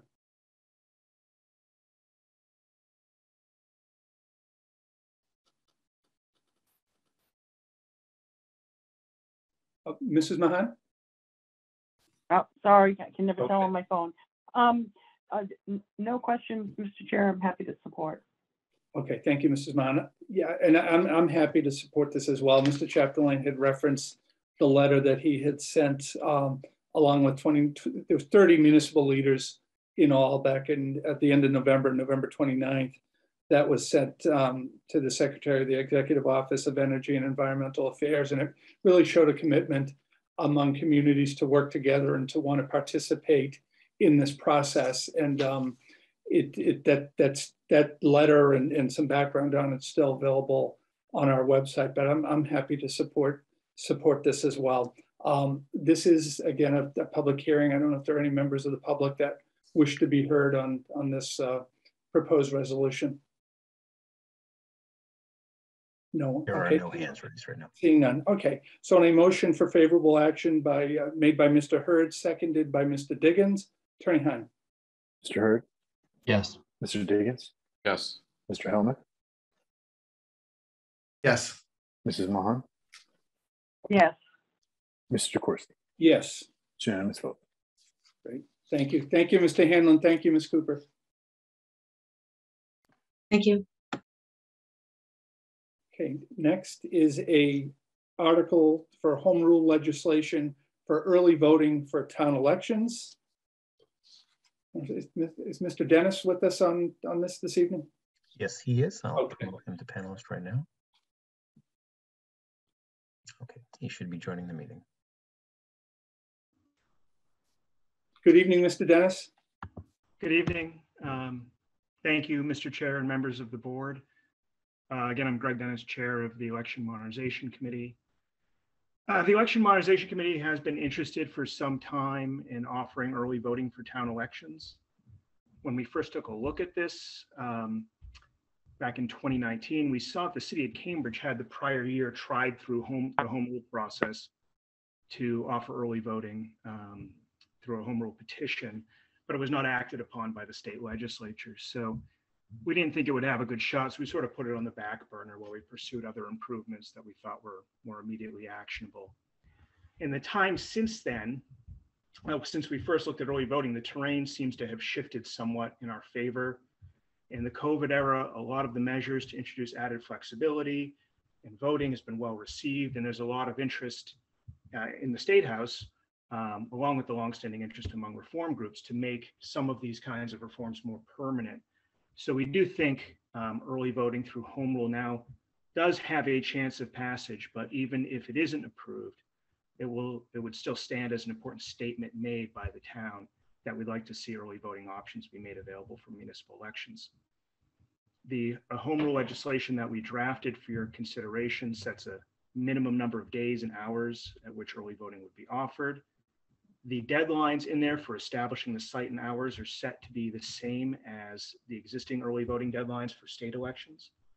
And in our draft, the select board is given the authority to, in consultation with the clerk, make early voting available beyond those minimums. Under the minimums set forth, early voting would largely be available during the regular business hours of the clerk's office. And the clerk anticipates that the volume of early voters would be manageable within existing staff so as to not have at most a negligible impact on the clerk's budget. That's it. Thank you. Happy to answer any questions. Thank you, Mr. Dennis. Turn to the board. Mr. Diggins. Thank you, Mr. Chair. And as a member of as a liaison, from the Select Board to the Election and Modernization Committee, I am happy to recommend positive action on this. I think it's a good, very good home rule petition. What I like about it in particular is that it makes it possible for people who, let's say an election is on a weekday, one of the days that we make available is a weekend day. And likewise, if an election is on a weekend day, a weekday is made available for people who may not be free on a weekday or a weekend day. And I'd also like to express my appreciation to Mr. Dennis and all the other folks on the EMC for the great work they've been doing. And I joined them partway through around replacing Mr. Curo. And it's a really good committee, really good people doing lots of good work. It's probably the last time Mr. Dennis will be in front of us as part of the committee, because the committee's life is coming to an end. But I have expressed that the civic engagement group of Envision Arlington would be happy to have those capable residents working with us on similar issues for as long as the desire is there. So that's it. Thank you, Mr. Chair. Thank you. Thank you, Mr. Diggins. Mr. Helmuth. Thank you, Mr. Chair. I'm delighted to second this as well, and also second all the sentiments that Mr. Diggins so eloquently expressed. Thank you for your work, Greg, and all your colleagues. Thank you, Mr. Helmuth. Mrs. Mahan.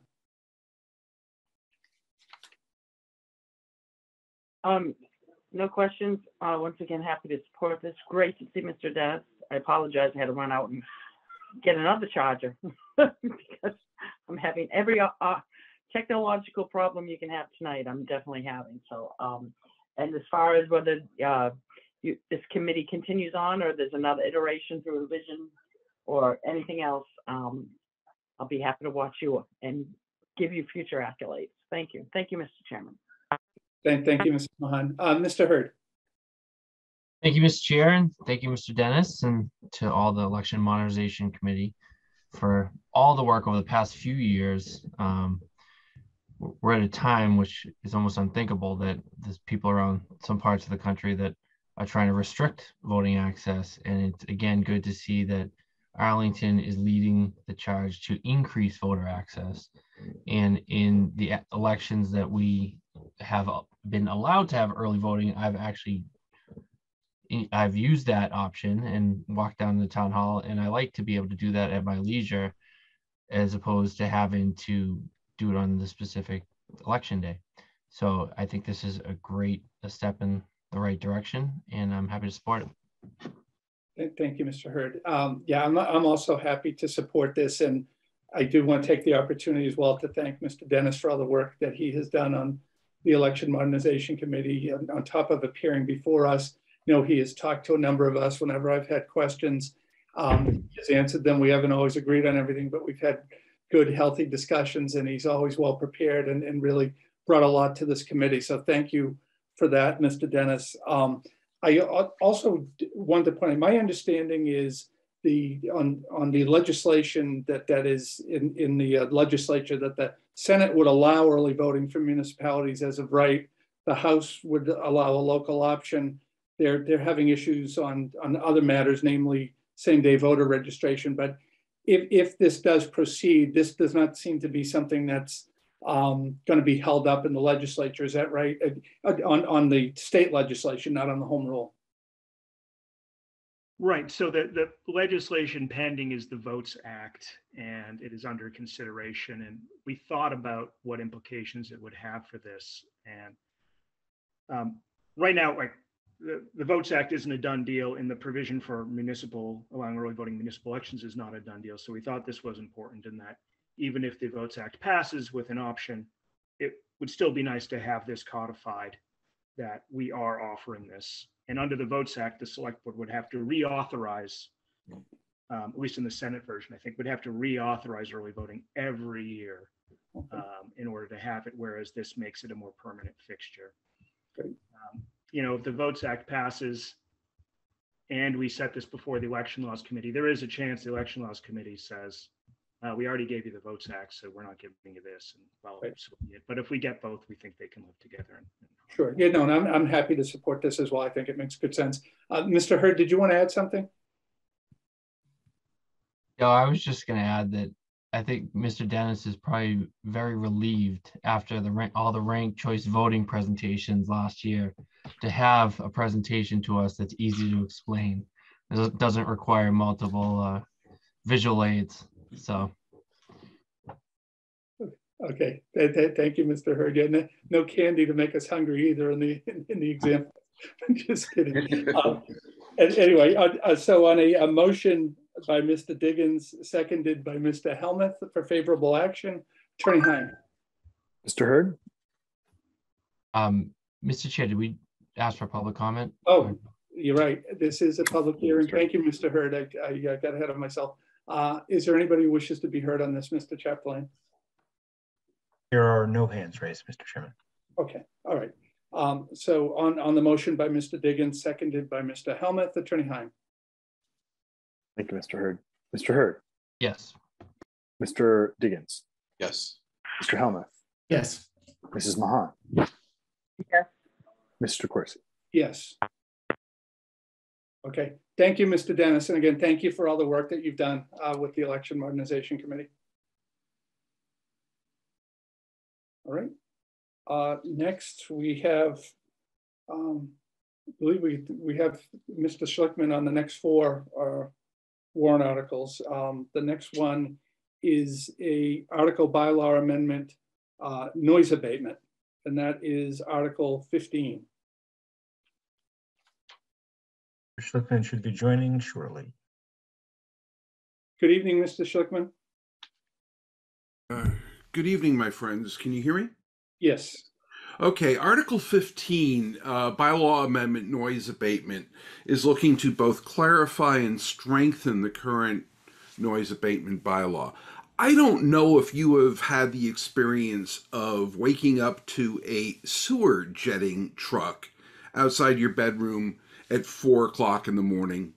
I have. There are 3 instances that are documented in the support documentation that I presented to you since 2011, in which the Public Works Department has decided on a non-emergency basis to either get jackhammers or sewer jetting trucks outside my bedroom window at a very early hour. It was easier for them, so they said, to do overtime, to come in early to do this work while there isn't a lot of traffic on Pleasant Street or on Mystic Street. The last time this happened, I wrote to the town, and the deputy town manager said, well, you know, this bylaw really doesn't apply to us because it's in Title V regulations upon the use of private property. And we're the town, and this is a town street, so there's no private property. It doesn't really apply to us. But if you read the bylaw, it certainly intended to apply to both private property owners and the municipality. I'm seeking to do 2 things. One is to take the whole bylaw and move it out of the regulations upon the use of private property and plop it into Title VIII, Public Health and Safety, so that there's no longer an excuse of saying, well, you know, it's private property, it doesn't apply to us. Secondly, I'd like to find a way with council and the select board to propose tightening this bylaw so that the routine things that you need to do in the middle of the night, such as line painting and street sweeping, which really isn't usually a bother, can go on. But major things that are non-emergency, such as jackhammers and sewer jetting, doesn't occur in the prohibited hours. So that's the purpose of bringing before you Article 15, to do two things. One, to put it where it belongs in the bylaws, and two, to make sure that it's clear in the bylaws that jackhammers and sewer jetting trucks and other very, very, very loud things aren't operating at 4 a.m. Thank you. Thank you, Mr. Schlickman. I'll now turn to the board. Mr. Helmuth.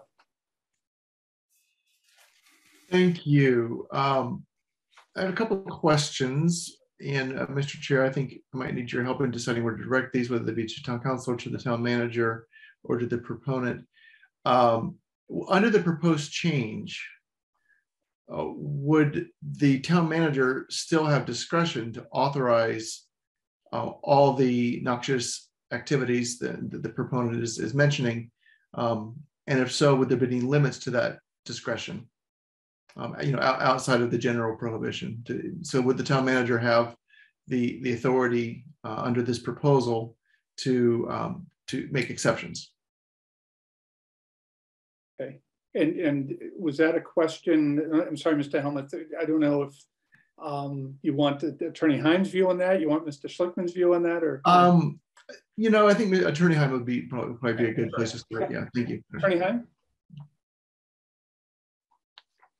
I'm not sure what Mr. Schlickman is contemplating. So I think we should ask him whether or not he's seeking something that would sort of confine the town manager's discretion or not. I don't necessarily think that's what he indicated, but it is something that has come up from time to time with respect to these activities. Just to be clear on one piece though, while I have a moment, is that I think what we would, if the board is inclined to support Mr. Schlickman's proposal, I think what Mr. Schlickman is saying is only to move. I'm sorry. I think, just to be clear, Mr. Schlickman is proposing to move this whole thing to regulate public health regulations, essentially. I think the entirety of the bylaw is going to go with it. Is that correct, Mr. Schlickman? Yes, it would. Okay. Thank you. And so I guess I'll ask Mr. Schlickman, since we don't have specific, we have your memo in front of us. Is your intention that there would still be a provision for the town manager to authorize the jackhammering and the sewer pumping if the town manager, believes that there's an emergency situation or other public safety situation, that would necessitate that during the prohibited hours? No. Well, the thing is that there's already an exemption in the bylaw pertaining to emergencies, so that if there's a flood and you need to jet the sewer to stop the water from flooding, you do that. If there is anything that's causing an immediate concern that's an emergency, the bylaw doesn't address that. What we're looking at are things that are scheduled. Oh, well, we do want to go and jet this the sewer drain, so why don't we schedule it at 4 a.m. So we'll bring in the crew at 4 a.m. We'll schedule some overtime. Schedule is the key word. And if you notice from the pictures of the two incidences of the sewer jetting, these were very dry occasions where they just decided to bring in the crew at 4 a.m. to do this. Now, I do not want to force upon the town manager or the town a solution to building a fence around this situation, be it by notifying the select board and abutters, or to declare some public purpose beyond just somebody making a declaration. I don't think Adam Chapdelaine just sat there and decided, hey, let's send the sewer jetting truck outside of Schlickman's bedroom window at 4 a.m. and wake him up. I don't think this happened. There's something that's not working here. And that after 3 instances of jackhammers and sewer jetting, we've got to put a tighter control on this. So this is only something this drastic and this loud and this disturbing is only happening in a time of emergency. It's not something that's routinely scheduled, and to have this happen 3 times over the course of 10 years means that this is just sort of the way we do business, and that's got to stop. Thank you. I appreciate the clarification.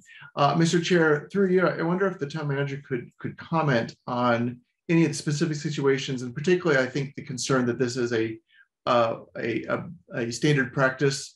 I'd be interested to know if overtime was a consideration in any of these things, or if there are other considerations, just so we can have a fuller picture of the town administration's perspective on this as we contemplate, whether we want to ask town meeting to further restrict the executive branch, the executive's ability to do this.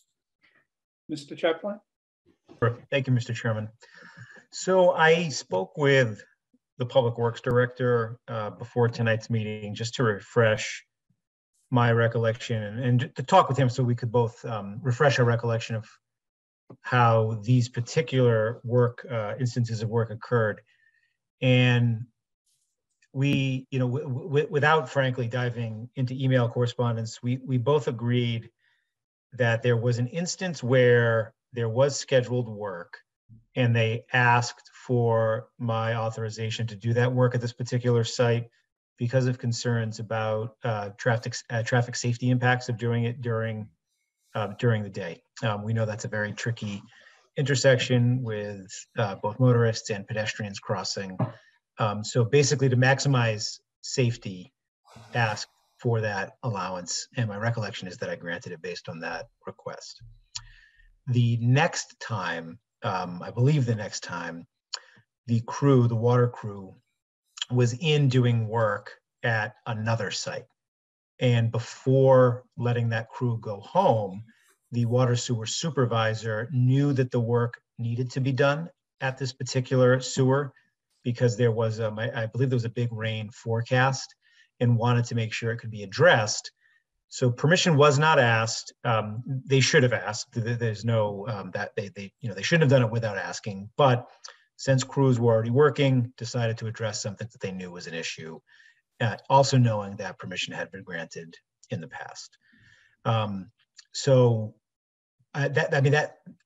can't directly address any allegations about forced overtime. I don't think there's any way to substantiate such claims. Work was identified to be performed to try to keep that sewer from not backing up and functioning properly.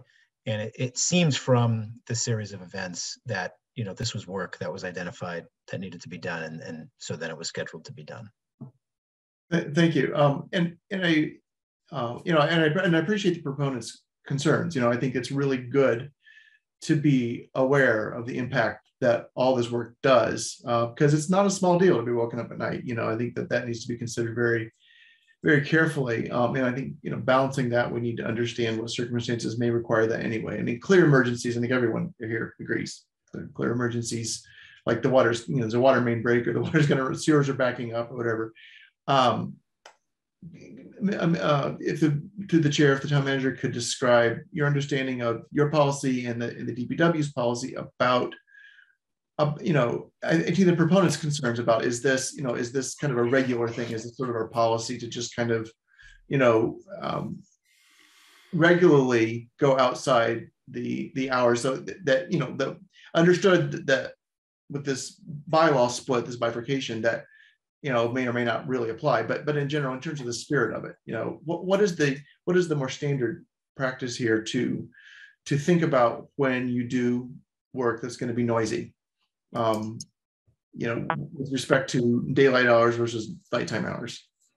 So I would say the general standard is we try to avoid it, if at all possible.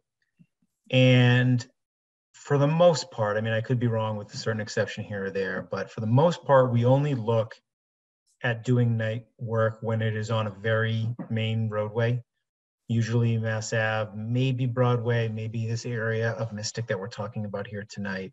Mm-hmm. And I think about times in the past where we have allowed night work to pave Mass Ave. I believe that was part of the East Arlington Mass Ave redesign, where we did paving work overnight. When we repaved certain sections in the Heights, we did it overnight. We've done line painting on Mass Ave overnight. More recently, we've allowed earlier morning weed whacking on the center islands on Mass Ave.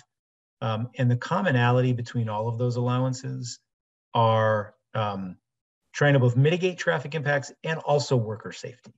when there's a larger throughput during the day, doing that work can be quite dangerous. But just to add a sense of the care we show when contemplating doing the weed whacking on the Center Islands in Mass Ave, the DPW director went and purchased all electric weed whacking equipment to try to reduce the noise. So we're not perfect, and I'm not at all disputing that sometimes this work can be disruptive to those living in proximity or trying to sleep in proximity to the work. But we do try to limit the work, and we try to exercise discretion to balance traffic and safety impacts with the potential disruption of the work. Yeah. And one final question. I know I'm taking a lot of time, but I hope these are germane to the rest of the discussion. I think this one's for the town council, Mr. Chair. Mr. Schlickman pointed out that there is already an exception in place for emergency work. If town meeting were to make this change and consolidate and do this move in the bylaws, would that emergency exception still apply to the best of your understanding? Or is there any concern about that? No, I thank you, Mr. Chairman. Go right ahead. Yeah, thank you, Mr. Hellman. So, we'd have to draw up a vote here. I think what Mr. Schlickman has indicated is that he'd want to work with my office to figure out exactly how all of this would fit together. Right now, there's not only a provision for an emergency, but there are some specific definitions of what an emergency means. I think there's a lot of different possibilities under this warrant article, ranging from just adjusting what the hours of non-emergency work can be, to doing that, limiting or further defining the town manager's discretion to provide for exceptions. There's kind of a broad range of things that could come out of this.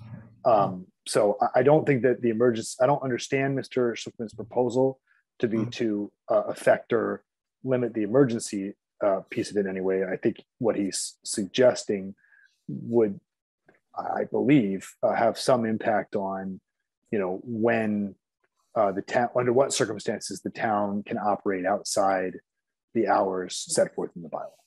Thank you. Yeah, thank you. Yeah, it's I'm interested to see what the public comments and what my colleagues say, but I think, for me, the complexity here is that it's difficult to kind of know what we're supporting, and that's fine. I mean, you don't have to come to the select board with the fully written out bylaw. I think that's fine to have this conversation, but there could be a lot of ways this is done, and I think that the variability in those ways is really interesting to me and probably pivotal to whether I would ultimately support it in a final vote and comment.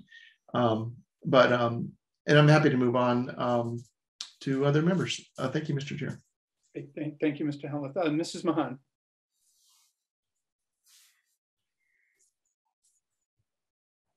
Thank you, Mr. Chair. I don't have any questions. I can certainly sympathize with Mr. Schlickman. Given my family circumstances, being woken up outside the norm is a hardship. And I live near the Audison and a major transformer, so I won't go into how many times I've been woken up. So right now, I'm just not inclined to support this. Thank you, Mr. Chair. Thank you, Mrs. Mahan. Mr. Hurd. Thank you, Mr. Chair.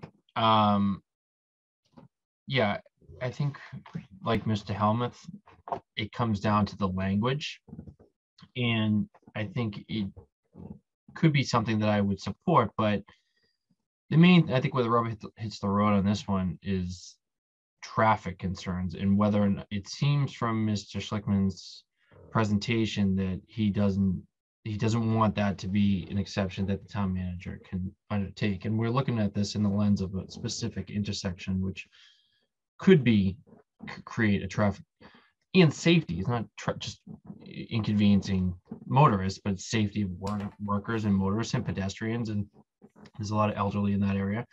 But we could also drop this work right in the middle of Mass Ave in front of Town Hall and think of the difficulty in doing this work during business hours in that situation. So I don't think I would be inclined to support a change that would take the discretion on the town manager to authorize the work outside of the normal business hours for legitimate safety concerns relative to traffic and whether or not the work can be done safely, I would submit that that is an exigent or emergency circumstance.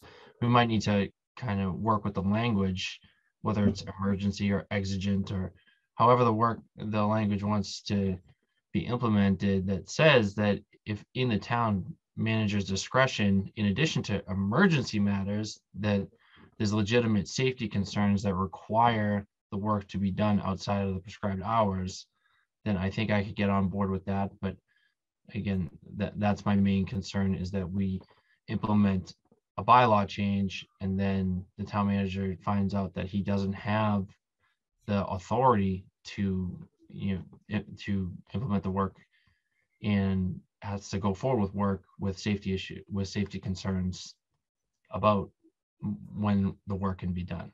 So those are my comments, Mr. Chair. Thank you, Mr. Hurd. Mr. Diggins. Thank you, Mr. Chair. And so just to get a sense of the scale of the problem, did I hear you right, Mr. Strickland, that this happened 3 times over the course of 10 years? Yes, it did. And in the case of the manhole cover replacement, where they dug out the manhole and replaced it, the work started before 5 a.m., but the work continued beyond 10 a.m. So that there was no benefit to traffic in terms of getting it done before rush hour. The work continued through rush hour. And if you're familiar with the neighborhood, traffic reduces very dramatically after 9 o'clock, so that things that could be done at 5 a.m. can be done at 10 a.m. in this location. And if you're starting too early and it gets into the rush hour, it provides much more of a problem. So in terms of getting some kind of a mechanism to where this is necessary for the safety of the town, for where it's necessary to happen, to build another fence around it, because obviously what happened in one case is the DPW didn't even bother to notify the town manager, so it happened without authorization. Perhaps, I left this vague because I wanted to listen to the select board, because I value your input, and it's much easier to get something before town meeting when I have the support of the select board than to go in with a substitute motion. I want that. I want your input. But what I'm really looking for is maybe notify the abutters this is going to happen, or notify the select board, or notify through the town website that this is going to happen, so that when you're scheduling non-essential routine work outside the normal hours, or something is really loud, like a sewer jetting truck or jackhammers, that there's another step that has to happen so that it just isn't this sort of routine thing. I understand. I guess I hear you, but then when I hear 3 times in 10 years, I'm just not equating that with routine. That said, I know what it's like to be awakened, in the middle of the night, and to me, it isn't so much that I'm awakened, but what's waking me up. So a thunderstorm waking me up, it's like, yes, I'm awake. I don't want to be awake, but it's a thunderstorm, but a loud barking dog drives me crazy, and so I hear where you're coming from, and so it's, but the scale of the problem isn't large by any stretch. It's like 99.9% of the time, nothing's happening, at least at that location. Do you have a sense of whether this is happening in other locations? I don't know, but we are a 47 unit building, so we've got 70 or so bedrooms. So it's not a minor impact, at least for the people in our building. Oh. Yeah. And the thing is that I got to tell you, this sewer jet was so jarring. The first thing I thought, I woke up, I was almost falling out of bed, and I thought that somehow my Roomba decided it was going to go and have a nervous breakdown under the bed. It was right there. It was really very disturbing. I don't even laugh. That's just funny. And kind of scary. It was scary till I figured out what was going on. And then, of course, I couldn't get back to sleep. But we should be able to do routine stuff in a way that isn't going and rattling people's beds. Yeah, no, I understand. And so we don't. So we can increase the hours. We're not running into the Town Manager Act. I mean, right now there's some confinement as to when we can do non-emergency work. So it's established that the bylaw can restrict the work. Now we just, or when it happens, now it's just a matter of how much more we restrict it. Essentially, it's a two-step process. One, moving the bylaw into out of the private property section, which I think y'all should agree to, because it brings clarity to the bylaw. It's where it belongs. The second is to find some way that the manager can live with, the DPW can live with, that 47 unit owners in 47 Mystic Street can live with, and other people who live next to busy streets can live with as well. So that it's not a routine thing. And when the town does it, they give notice, and it's something that's really, really important.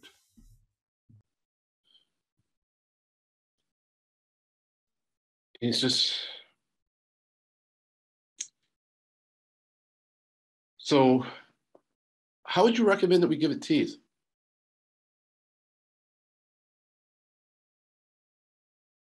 This is to you, Mr. Through the chair.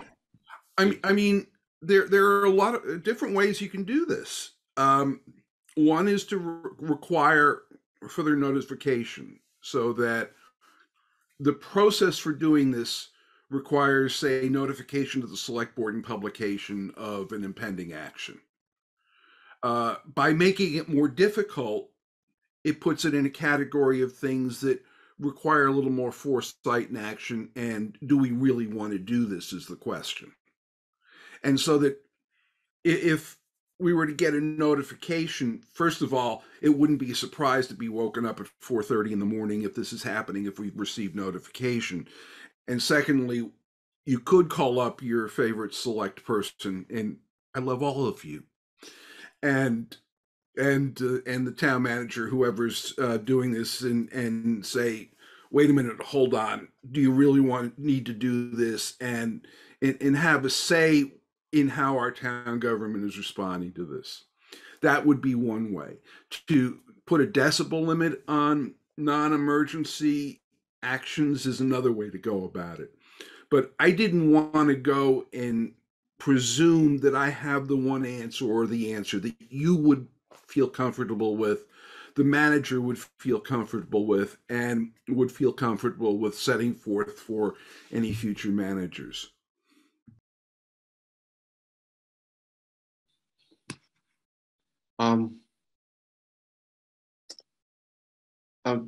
Through you, Mr. Chair, to the town manager.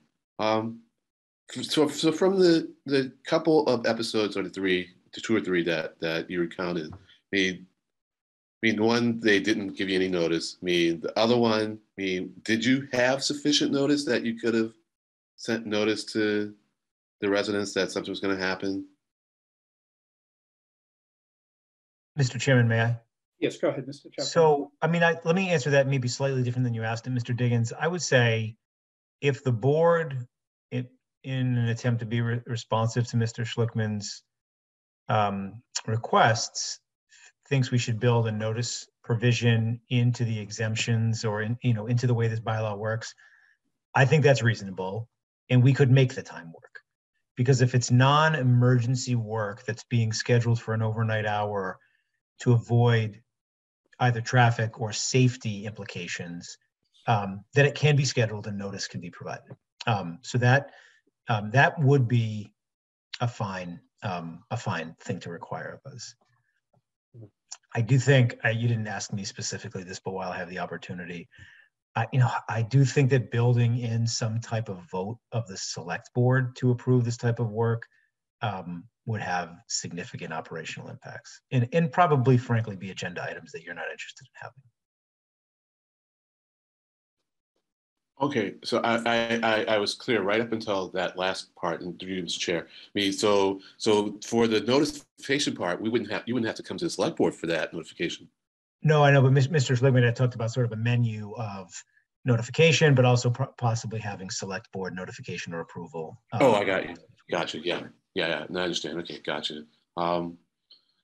Okay, and I think, and through you, Mr. Chair, to the manager. So this is something, this notification could be done without, just to be clear, without this article.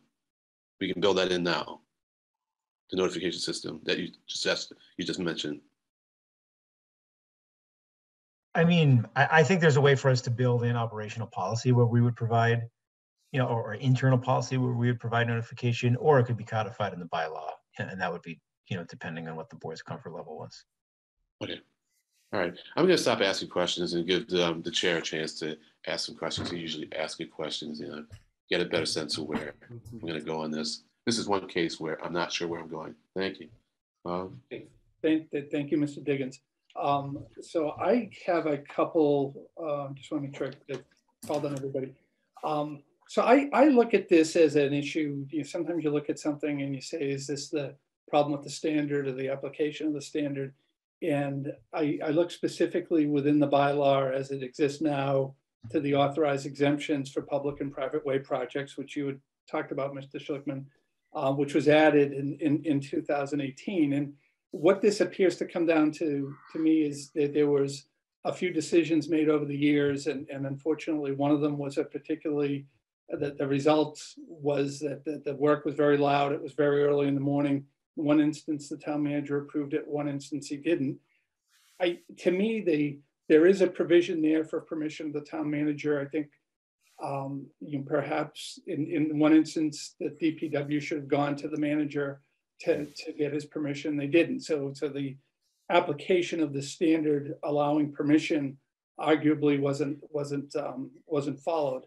I think we see that since then, though, the fact that we've only seen a few instances over the years, it hasn't necessarily been an issue. I understand your concern. I understand your frustration when you see a project that you don't believe is necessary early in the morning. But I think the language as it exists now, with the town manager having the authority to approve non-emergency work, that should be a mechanism that allows the town on a case-by-case basis to address particular needs. Now, in a couple of instances, it wasn't, but I'm a little bit concerned about putting more into a bylaw and taking away that discretion from the manager. But I also understand if on certain types of non-emergency work, would it be nice to notify neighbors and abutters? Yeah, absolutely. And I would hope if over the next few months while Mr. Chapdelaine is still here, if that issue came up, he would say, yeah, we should notify the neighbors and apply this. So I feel I can live with the way the bylaw is with this exemption and just ask that the management team apply it and be mindful of what the work is. But I do have a question for you. And I didn't go back, I did some research on this, but in the special town meeting back in 2018, when this subpart was adopted for the authorized exemptions, were you the proponent of it? Yes. Okay, all right. So, and at that point, maybe you feel like this hasn't, in the few years since, because something happened after 2018, the work, well, in May of 2019 and July of 2021, you feel like it didn't, the issue you were trying to address wasn't addressed after the fact. If I may, if the board is not interested in tightening the restrictions on what is emergency work, I would strongly urge the board to discuss and approve a notification provision. And let me tell you why. Very simple. These occurrences happen on beautiful summer nights where you open the windows and enjoy the fresh air and you're sleeping in a nice environment. With notification, you'd at least have warning, so you'd close the windows and turn on the air conditioning to mute the problem when it existed. No notification whatsoever results in a very, very jarring experience. So that if you're planning this in advance and planning this and bringing in people on overtime, which is a planned event, at the very least, the town should put out some sort of a notification that this is going to happen. Okay, all right. And I agree there should be notification. The only question in my mind is whether that gets put in the bylaw or whether it's done on a case-by-case basis to the manager's policies and what will happen going forward. I mean, I would be open to considering an amendment to that subpart A. I'm not really in favor of moving this. I'm not really in favor of doing a lot with this. And I will say, I mean, the noise abatement bylaw has been amended between its initial enactment and afterwards about 5 or 6 times. And I suppose we're getting there, but I guess I would be open to considering some sort of notice provision there, but I also am concerned about where we don't know what type of non-emergency will come up or what, and maybe if you can't give notice, it becomes an emergency and you have to do the work anyway. I don't know, but I think I'd be willing to consider proposed language on that subpart 3A, but I don't think we should be moving this, and I wouldn't really want to do too much else to this bylaw. So if members are interested, or between now and the next meeting, if there's any language that you'd want to propose, I suppose we could consider that. But that's my feeling on it, just as one member. I do want to open it up to the public at this point if there are any public comments. There are no hands raised, Mr. Chairman. Okay, all right. So I will return to the board. We don't have a motion that's on the table right now, but I will go in the same order that I went previously, starting with Mr. Helmut. Thank you, Mr. Chair, and thank you, Mr. Schlickman. I think it concerns one apartment building, especially a large one, are important. I think that we would have more information to work with if we had a sense for how much of a problem or other problems have been throughout town, because that will give us a sense of the scale and the scope of it. That said, I think it's a reasonable leap to make that similar circumstances and similar dense populated areas could have similar impacts. But that is one thing that gives me a little bit of pause in being too far reaching.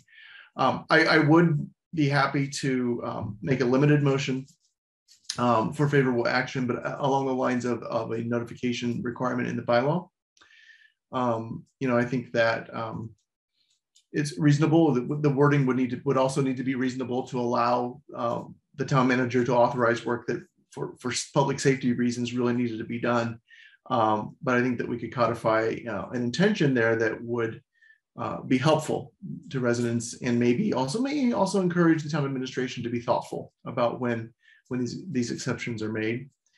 But I think that we have to be, our job is to make sure that the town can do work that needs to be done.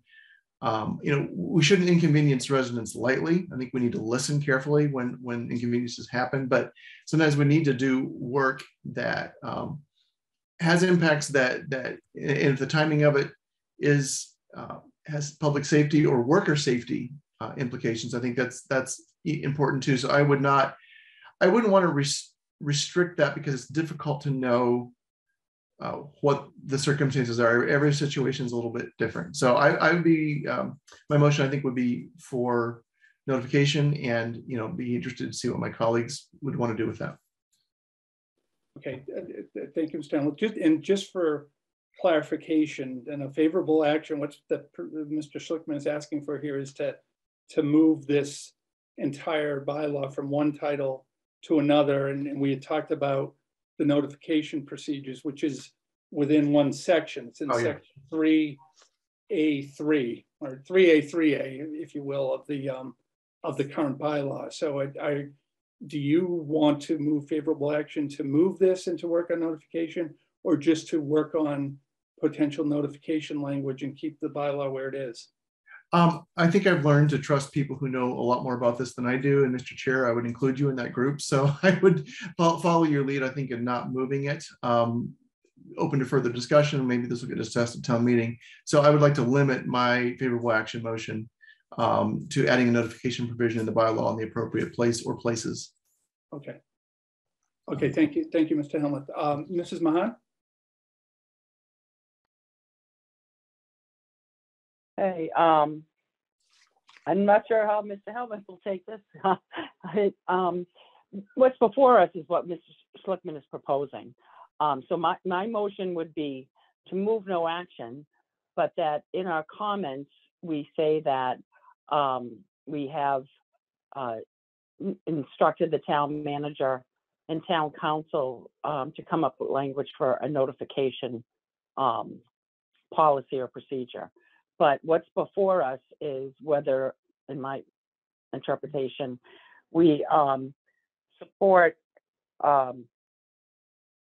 Schlickman's recommendation to take out the whole citation that he's brought to our attention and put it somewhere else. So I'm not in favor of that. I am in favor of the notification, but on what's before us, I would move no action. Okay, thank you, Mr. Mahan. So Mr. Hurd, it's going to come to you with two motions, neither of which have been seconded yet. So, well, I have a few questions. Sure.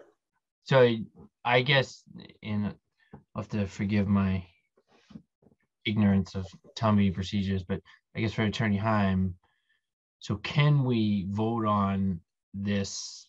So I guess I'll take Mr. Helmuth's motion. Can we vote on positive action while leaving the bylaw is current section and just recommending that we come up with a proposed bylaw change that implements a notice requirement? Mr. Hurd, I think the best way to articulate your question is would it be in scope to do one but not the other? Yeah. And while that's ultimately a decision for the moderator, I do think that you have more than one way to skin a cat. You could do as Mrs. Mahan is suggesting, which is vote no action and put in your comment that you'd like to have a certain policy developed. I think that you could, quote, further regulate non-emergency work by DPW because it has that or take any action related thereto. I believe it would ultimately be up to the moderator to determine whether it's in scope, but that's. I think that it could probably be done. Probably. In my second question, that from the discussions we've had on this, is it my understanding that if we do not move this bylaw into the new section as Mr. Schlickman's recommending, does the bylaw not apply to the town? Is this question from you, Mr. Yes. Yeah, so this has been a long-standing area of sort of ambiguity, and as Mr. DeCourcy referenced, in 2018, we tried to resolve this question about it because the bylaw does clearly contemplate, and always did even before the 2018 revision, it does clearly contemplate some kind of public works activity, but it's very oddly placed in, quote, regulations upon the use of private property. Because as you know, it is 100% true that public ways are not private property. So it's a very strange to find a section that's devoted to a very clear subject with a subpart that is totally out of sync. So one of the things that happened in 2018 is we tried to clarify it a little bit by providing this specific process for work in the public ways. But there's not a great answer to this other than it's pretty odd that it's a private property regulation title and a specific provision regulating the town government in that specific instance. So we have been applying this section after that initial discussion took place. But we tried to clarify it without moving the whole thing in 2018. Thank you, Attorney Heim. And I guess my last question would likely be to the town manager, but I'm not sure anybody can answer this. So is it feasible or practical to have a notice requirement that says, and I don't know what the number is, that if there's a reasonable expectation that the work being done will create more than X decibels of sound? Whereas, and I know, understanding that probably nobody in the DPW or even town government is able to specifically pinpoint that, but to create some sort of standard that, I mean, if they're painting the streets, that can be done overnight at the discretion of the town manager. If they're doing some sort of majorly disruptive work, that requires notice to the abutters. Mr. Chaplain? Yeah. So I wasn't sure if you were asking the question. So yeah. I mean, I think, and thank you, Mr. Chairman. I think your instinct is right that it would be hard to set a decibel limit because the Board of Health does have decibel meters, but you know, hard to really do that quick science on how far the sound travels and at what decibel level is that. I mean, I guess I would rather say if the board is, you know, interested in codifying in some form a notice, that we just say we're going to do it when we're doing overnight work of any fashion, right? Even line painting work, there's a compressor involved. It's not a jackhammer, but there's a compressor that could wake somebody. Even street sweeping provides, you know, it's very momentary, but it sounds like a hurricane blows by your house when, you know, when the street sweeper goes by. So I think it's probably easier to manage it if it's just an across the board requirement that we provide notification. Yeah. And Mr. Chaplain, do you think, in your opinion, is it an overly burdensome administrative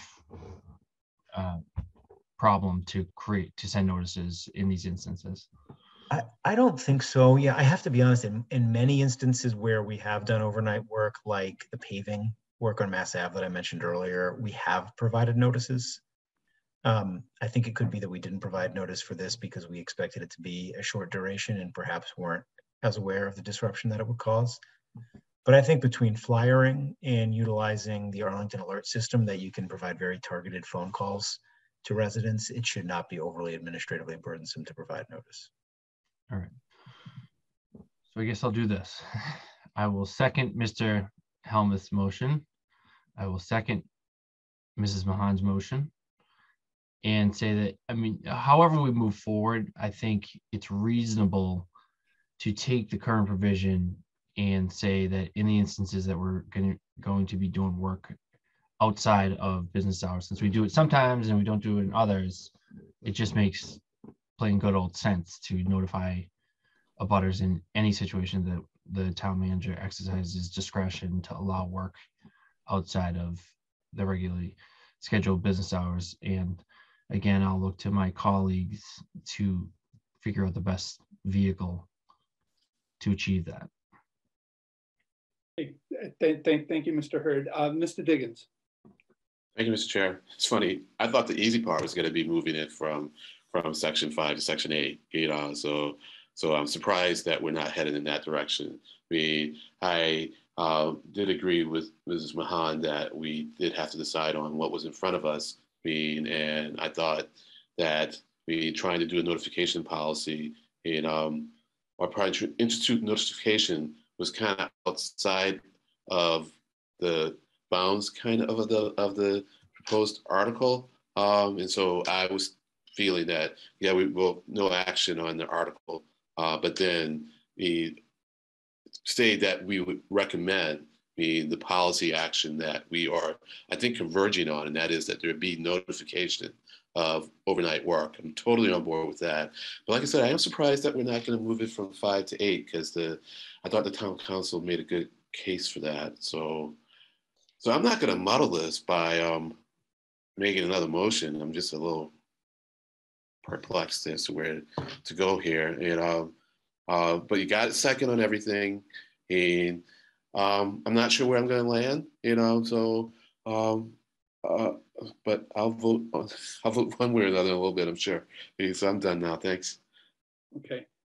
Thank you, Mr. Diggins. And I think we've narrowed in on what the issue. We want notice to be provided. The question is it through a policy of the town manager, or can we put something in this section A3A that adds notice that we're comfortable with? So I mean, it's really going to come down to when Attorney Heim comes back to us with the proposed final vote, how we like this language regarding notice. So before I say anything further, I see Mr. Hurd's hand up. I mean, Mr. Chair, since there's some confusion as to the proper view, I think Attorney Heim and everyone seems to have similar ideas as to how we tackle this problem.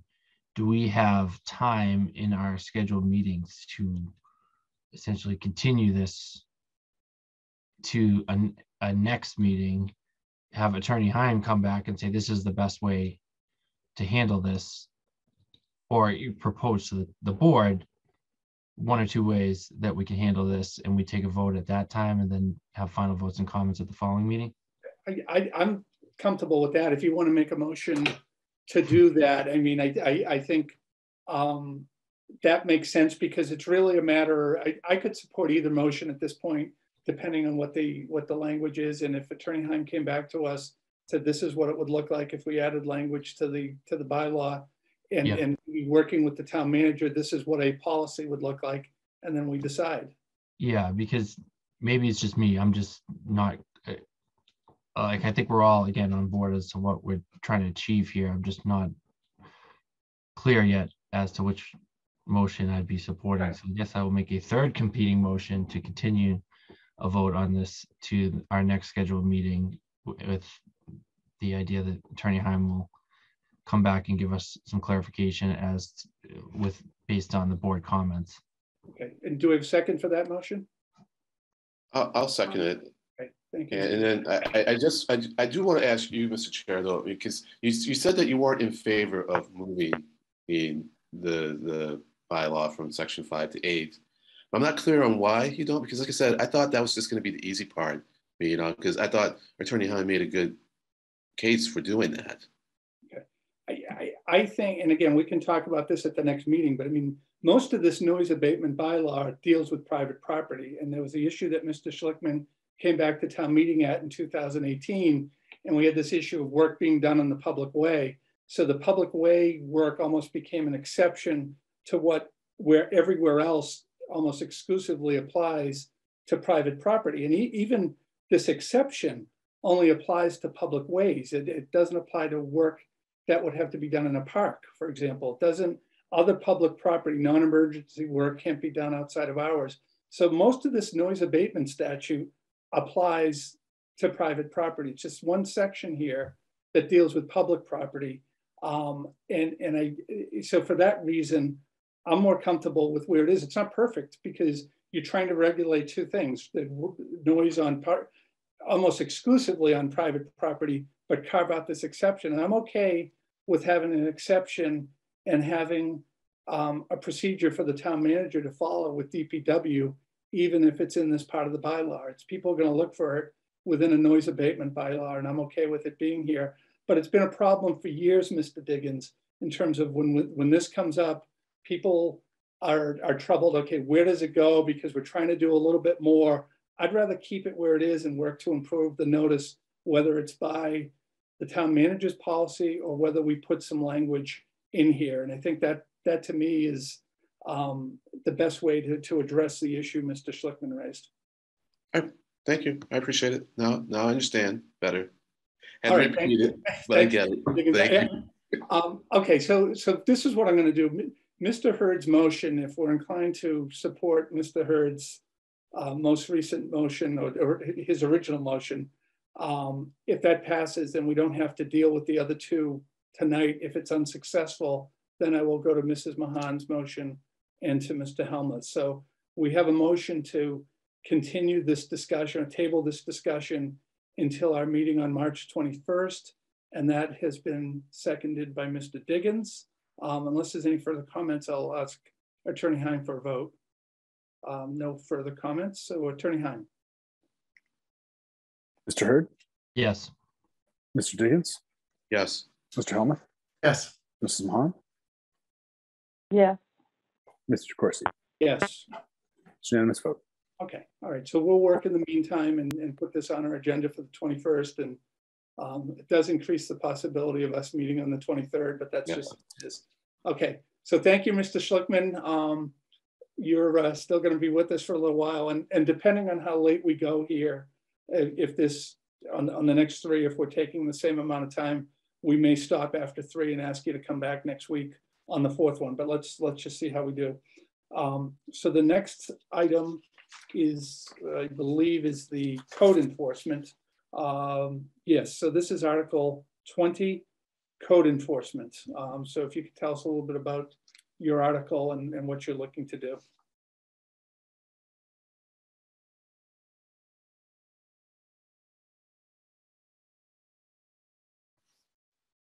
We can't, we can't hear you, Mr. Schlickman. Okay, I'm sorry. Can you hear me now? Yes, we can. Oh, great. Unfortunately, our bylaws have devolved into a compendium of municipal suggestions. There's a wide swath of items, both within the regular bylaws and the zoning bylaws, that are unenforced. And if you recall, in last year's town meeting, when asked why the sign bylaws were not being enforced by the inspectional services, which is the designated agency, the answer was pretty frank, is that really isn't a priority.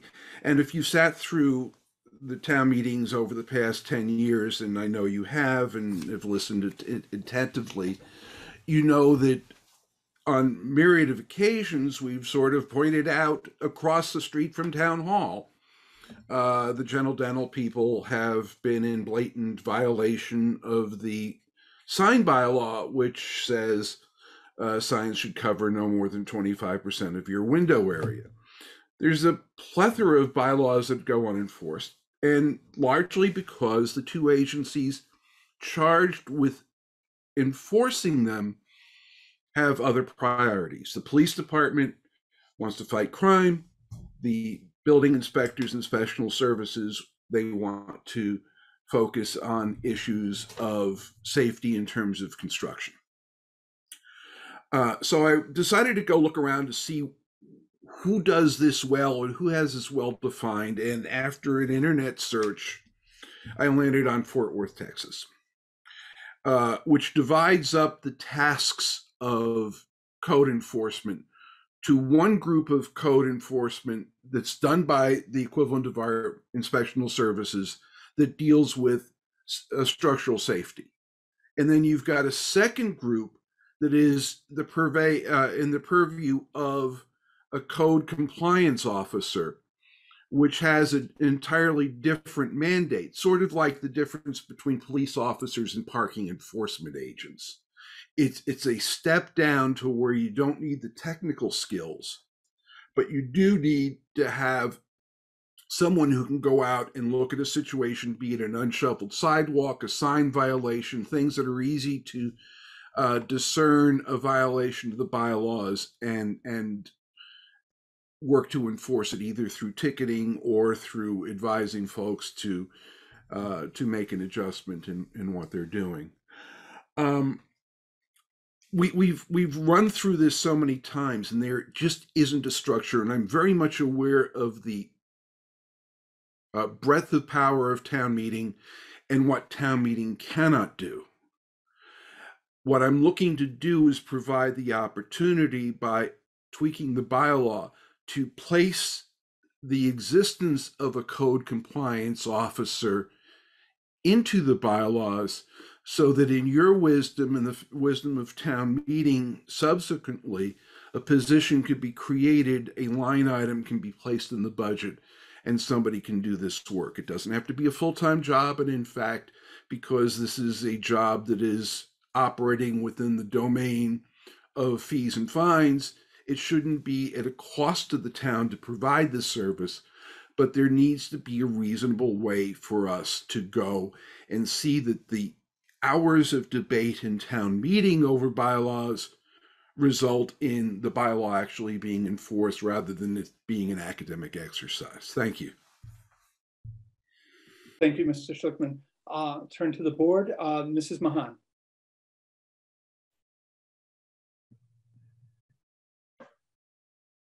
Thank you, Mr. Chairman.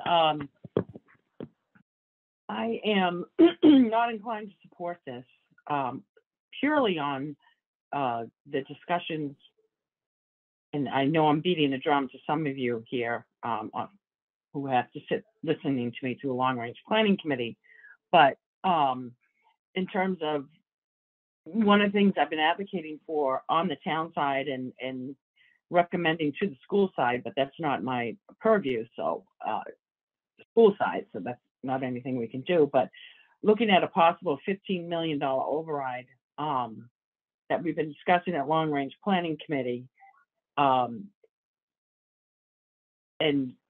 having A, to have that discussion, and B, possibly to talk about an operating override and what it will be. One of the things I want to be able to do is demonstrate that, you know, that we on the town side have done everything we can to try to make that number be reduced as much as possible. And one of the things I can point out is, you know, for the select board office, we're functioning with 2 full-time people when we're allocated, I think, 4 full and 1 part-time person. So we're down 4.5 to 5 positions, but in mind of trying to really look at things and be very frugal with dollars, especially talking about an operating override. I'm hesitant, not in favor of putting someone on, adding another position, adding benefits, longevity, retirement, sick time, etc. I sympathize with Mr. Schlickman's points, and this does fall under inspectional services and or perhaps the planning department. I know in years past, Mr. McLennan, he was the person, then planning director I would go to, and he would take some action on the gentle dental situation that Mr. Schlickman points out. But I think it's for the my colleagues to discuss this, see where you all want to go with it. But I'm just not in favor of just keep adding positions, adding line items. You know, if you do that, what do you want to take away so that we can at least say we're breaking even? So I'm not in favor of this. I'd like to hear what my colleagues have to say. Thank you, Mr. Chair. Thank you, Mrs. Mahan. Mr. Hurd. Thank you, Mr. Chair. Yeah, I tend to agree. I don't like the precedent of creating town positions through warrant articles. I think we have a normal budget process where we identify needs in the town, and if this is it's certainly a position or an enforcement officer of some sort is beneficial in this regard. I think it's something that can come up during the next budget process, and we can weigh the need at that time. But again, I just don't like the precedent of just creating positions in town through town meeting. And I mean, we'll see what my colleagues say as well, but that would be my thoughts on this article. Thanks. Thank you, Mr. Hurd. Mr. Diggins.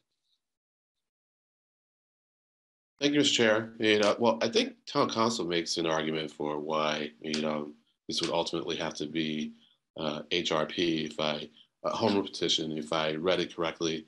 And so through you, may I ask Mr. Heim if I did understand his comment correctly? Attorney Heim. Thank you, Mr. Chair, Mr. Diggins. It depends. I think germane to what your colleagues are saying, it depends a little bit on what action town meeting is taking.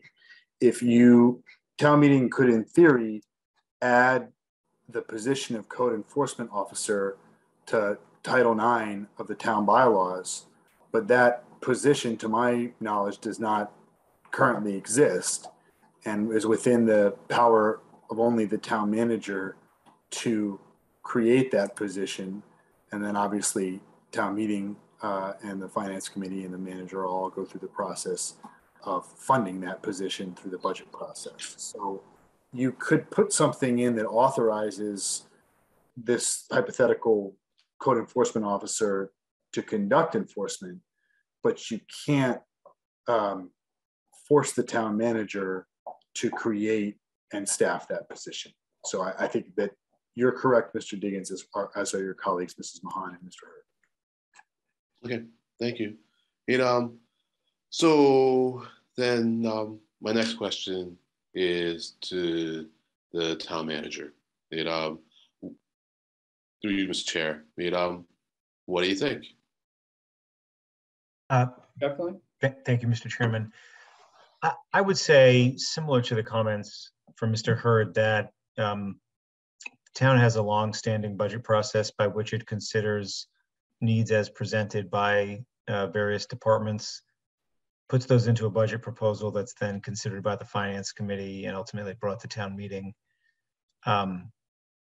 I think there is a dangerous precedent in adding a position outside of that pretty regimented yet robust budget process. I think if there was a built agreement around the need for the addition of this position, it could be something that could be looked at in the next budget cycle. But I think that people in my position, can't speak for the finance committee, but people serving on the finance committee have worked hard over the years to have the budget not grow on town meeting floor as to stay in conformance with the long range plan, as Ms. Mahan was mentioning earlier. So through you, Mr. Chair, to the town manager, and maybe to Mr. Schlickman. So the assumption then is that this position could not pay for itself. So I would, again, Mr. Chairman, thank you. I would ask Attorney Heim to correct me if I'm wrong, but my understanding for the most part, these fines would be related to, they'd be fined under the section of the law called non-criminal disposition, which is very hard to collect against. We've experienced that in recent times with the Board of Health being able to issue fines for mask compliance violations. And the fines exist, and actually I know Attorney Cunningham's been doing the grunt work on this. Getting payment usually requires filing in court, which this is not like a parking ticket where you're very highly likely to get that penalty paid. You can certainly issue the penalties, but collecting them and actually counting on that revenue is a much different story. Okay, thank you. That was very helpful. That was very helpful because it then because I remember Mr. Schlickman when I was getting signatures to run for select board asked me about the whole notion of why have bylaws if you don't enforce them? And it made perfect sense to me that well you shouldn't. So I got into this position and talked with you more. It's like, well, there's this level of service, concept. And so we can't enforce everything because we just don't have the resources to do that. And so it almost tells you, when you see things that aren't being enforced, that maybe they shouldn't be bylaws, or maybe we should really think when we are creating bylaws, whether or not it can be enforced. And if it can't be, then maybe we shouldn't make it a bylaw, because I think it sets a bad tone for government, to make something finable, but then say you can't find it, or you can find it, but then you can't collect it, you can't really enforce it. So I just put that out there for us when we think about articles, and what kind of message we want to send to the public based on our expectation of being able to enforce it. So I'm just going to leave it there for now. Thank you, Mr. Chair. Okay, thank you, Mr. Diggins. Mr. Helmuth.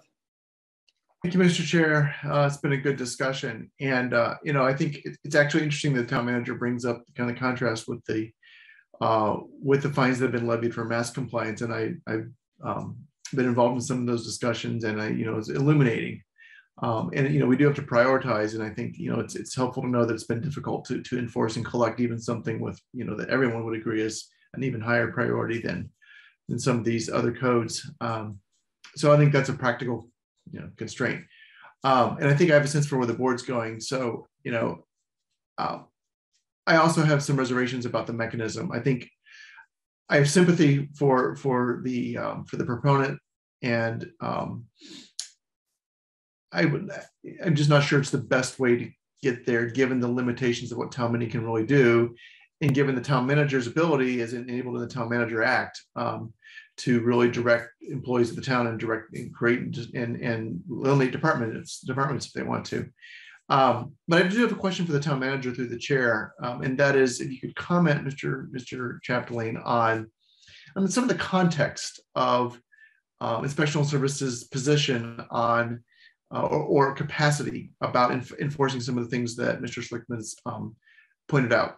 Particularly maybe in the context of the last couple of years and in terms of staffing and in terms of new directions that the department's going, and what you read on this. And I guess my question is there a way to, sometimes with these warrant articles, the best way to get a good result for the proponent isn't necessarily through a bylaw, but in this process to come up with a commitment, a policy direction from the board, for the town manager, if there is interest and capacity to do some of this on our own. So that's kind of the spirit of what I'm asking, if Mr. Chapdelaine would like to comment on any of that. Mr. Chapdelaine? Thank you, Mr. Chairman. So I think, as the board knows, last year, longtime Director of Inspectional Services, Mike Byrne, decided to retire, and we were fortunate to be able to promote from within Building Inspector Mike Champa. And I think, it's been, from a capacity point of view, a challenging year for Mike Champa because Mike came from within, so then he needed to replace himself. So there's been workload capacity issues. I know he's now close. Actually, I think his replacement has officially started, if not starting very soon. And I think through conversations with Mike, I think we can make progress within our existing team on addressing some of the concerns that Mr. Schlickman has raised tonight, especially about the sign bylaw. Additionally, I know in the materials provided there were concerns expressed by Mr. Schlickman about unshoveled sidewalks. I'm very confident that the police department for years has done good work in trying to problem solve in that regard, and when necessary, issue fines. I think the most effective way to address that would be if we were able to effectively establish a lean and clean or clean and lean approach, which is basically, I don't know if the board is familiar with that concept, but basically it's if someone has overgrown grass, that's a public health hazard, or in this case, snow, you can utilize town resources, either contract or staff, to do the work and then lien them for the cost. We looked at that a number of years ago. In fact, I think it might even be enabled in the town bylaws, but we don't have the staff to do it. I think, as we know, our folks work very hard to clean what's currently our responsibility in terms of snow. And when we put a contract out to bid, we weren't able to attract any outside vendors to do that type of work. So I'm not saying we couldn't look at that again, but we have looked at it in the past, and it wasn't practically something we were able to tackle. So I think overall, I would say that there is room for us to start improving on performance that has been highlighted tonight, especially in terms of the sign bylaw within existing resources. Yeah, thank you. And I think we should try. I mean, I understand we have to prioritize, but and I think this makes me realize another concern or just constraint, that even if we were to, even if town meeting could do more than Mr. Schlickman knows that they can't, and even if we created a code enforcement officer, we can write the tickets, but not having a mechanism to collect the fines except by taking people to court, which is a costly and resource intensive thing. We could be in a situation where we identify or hire a code enforcement officer, and we're not any better off than we are now, other than people get a mild, business owners might have a collection of pink slips that they have no intention of paying. And I think that's a real issue. And we learned this with mask compliance, that it is not an easy thing to get enforced fines. And by the way, I'm very grateful to Mr. Cunningham's efforts in that. I hope that they continue, because that's really important. So I think I would reluctantly support no action because I appreciate the spirit in which this is offered. And I would encourage the town manager and his staff to look at what we can do, particularly with respect to the sign bylaw, because I think there's a good reason for those regulations. I'll leave it at that. I see some people have their hands up, and I'll let the chair sort those out. Thank you. Thank you, Mr. Helmuth. Attorney Heim, did you want to respond to something? Yeah, I'm sorry. I'll try to be brief and mindful of the hour. I just want to make a couple things clear. One is the default penalty for a bylaw violation, feeding waterfowl, for example, is $20. So that also factors into it. There are other fines that are much bigger depending on what's happening. Things like building regulation fines tend to be bigger game if you've got a really big issue, because those could be hundreds or thousands of dollars or even thousands of dollars, and inspection services does gain traction on that. It's also important to separate those things from zoning bylaw relief. So zoning bylaw is not generally oriented around fines, and that is not something that can be accomplished by amending the town bylaws. It can only be accomplished by amending the zoning bylaws and making someone other than the building inspector the zoning enforcement officer. So one of the big issues that we have a lot of complaints about, and this is just a complicated thing, is that enforcement of zoning is not identical to enforcement of the town bylaws. The zoning bylaw has to be amended as a zoning bylaw in order to change who enforces the zoning bylaw. Right now, 99% of signs are in the zoning bylaw, just to be clear. And one of the reasons why the planning department is sometimes more involved in that is because it may be a violation of a special permit. So there are a bunch of different layers to this that sometimes involve injunctive relief or equity concerns, can sometimes involve monetary funds. Sorry, thank you. Thank you, Attorney Heim. Mr. Hurd, did you want to add something? Or? Yeah, well, I just want to add generally to the discussion that my recollection is during COVID, we essentially instructed the town to not enforce the sign bylaw because we were trying to give latitude to businesses to provide information to customers about safety protocols and masking protocols and social distancing protocols. So I think it's probably, I don't remember if we had a sunset provision, but I think it's time to start reinforcing it. But I don't know if this board separately in a separate agenda item needs to address that, or I just wanted to bring that up because in the past couple, if the complaint is that sign bylaws haven't been enforced in the past couple of years, it's partly because this board told the town not to enforce bylaws. And I don't recall if we specifically tailored it to COVID-19 related information, but I just wanted to throw that out there. Thank you, Mr. Hurd. I have some comments, but Mr. Diggins, you put your hand up, so I don't know if you have a question. I was just to briefly respond to Mr. Hurd, and I think they have been sunsetted, but we need to confirm. I kind of recall in a meeting with Ms. Carter, that had come up, and I thought we were back to our normal rules. That's it, Mr. Chair. Thank you. Okay, thank you. Yeah, so I have a few comments, and I want to thank Mr. Schlickman for bringing this up. I mean, these have been good discussions. At the end of the day, we may not act favorably on what you're looking to do, but it certainly has been a good discussion, and I think we're trying to find ways to address these issues. And I look at this one on code enforcement, that on the sign bylaw, notwithstanding what the former building inspector said, the building inspector has the authority to enforce the sign bylaw and to enforce the zoning bylaw and to order the removal of a sign. And I think Mr. Ciampa hasn't had a full staff.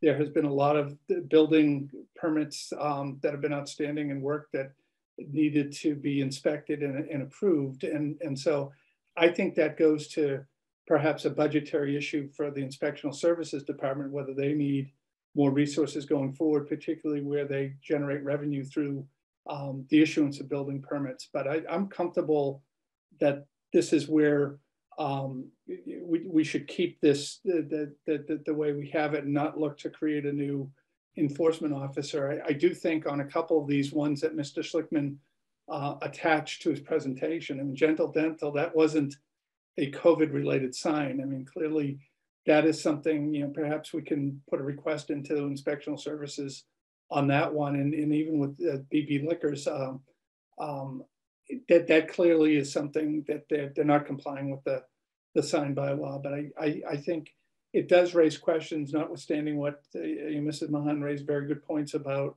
the budgetary issues that we have. But I do think there are issues with inspectional services in terms of how big the staff is there and what they're doing, what they can do given the amount of construction in town and given other things that we're asking them to do.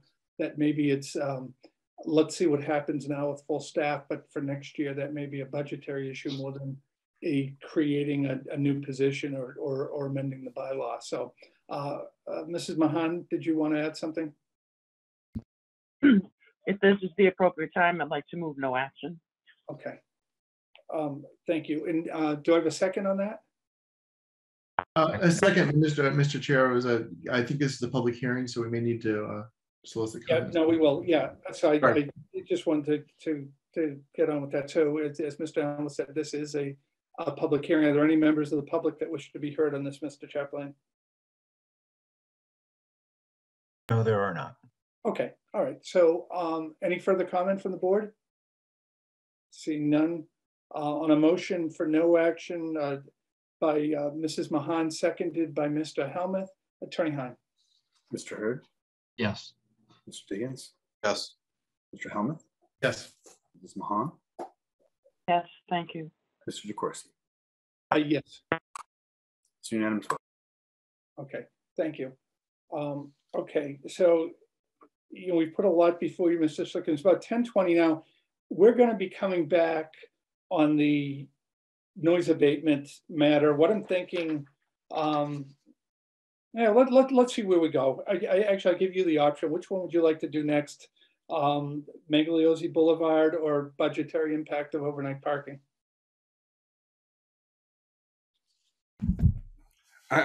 Without knowing what's in the minds of the select board, I think Magliozzi Boulevard is probably the easiest one. It's proved to be very popular from the folks I've talked to. Okay. All right. Yep. So that is Article 19, an article for vote street name, Magliozzi Boulevard. Go ahead, Mr. Schlickman. Well, first of all, divorcing ourselves from the joyous part of this, this is a public safety issue. We have an intersection and a stretch of roadway that some will say is accident prone, but there's no signs, no identification of where you are. So that if somebody from out of town ended up in an accident there and ended up dialing 911, they really not have much of a way to describe where they're at. So this very little but very wide street with a nice center divider, it's a very, very, very short boulevard, really needs a name for public service safety purposes. And the best name for this little roadway, this little boulevard, is Magliozzi Boulevard. I mean, we have a statue for Uncle Sam, who was born here but left at a very, very early age and never looked back. He packed his pork in Troy, New York.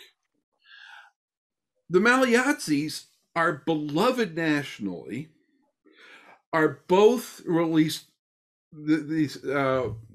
both moved to Arlington. They chose to live in Arlington. And they both have sort of an Arlington attitude. I mean, don't drive like my brother. One Magliozzi lived on Jason Street, the other up in Precinct 13, using that as a cut through. So there's really a spirit of the Magliozzis that just is so well articulated by this little busy street. And think about it. Think about what a tribute it would be every time that your GPS decided to send you through this shortcut that it told you to turn right on Magliozzi Boulevard.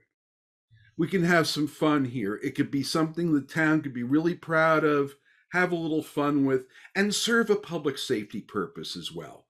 And I guarantee you, when town meeting gets hold of this, they're just going to have such fun with this, and they're going to be lining up to vote for this. So I hope that you join with everybody I've talked to on this one and say, yeah, that's a great idea. Let's vote favorable action. Thank you, Mr. Schlickman. Turning to the board, Mr. Hurd.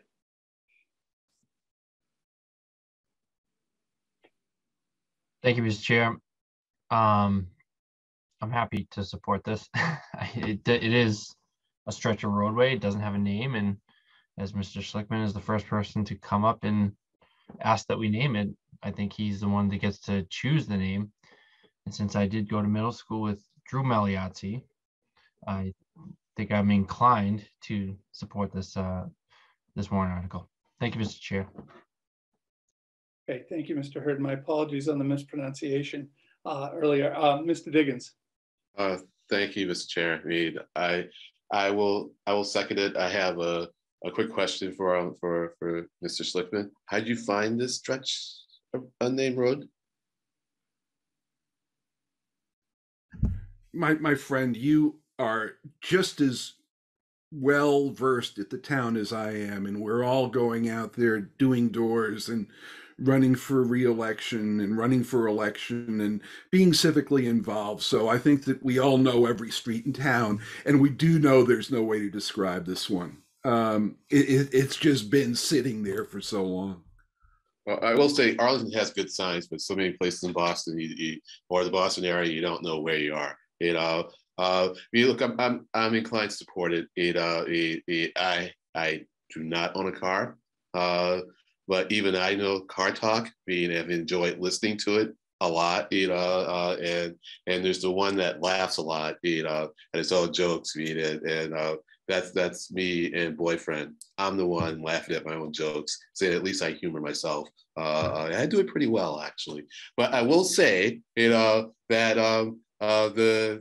the Attorney Heim does bring up an issue in his comments. I mean, that is that this is something I think that the select board could do. I mean, I don't think it's the sort of thing that needs to go to town meeting. I don't think. I mean, I'm not a big. The precedent thing doesn't bother me a whole lot in general, because I feel that you can stop something anytime you really want to. And so I'm inclined to go with it, because I am looking forward to a little more fun in town meeting. So thank you for bringing it to our attention. Okay, thank you, Mr. Diggins. Mr. Helmuth. Thank you. I listened to Car Talk long before I moved to Massachusetts 25, 30 years ago.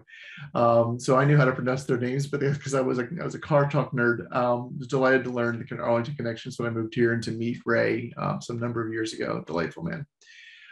So yeah, I support this. And I also noticed that boulevard doesn't have a name, because I live in the neighborhood.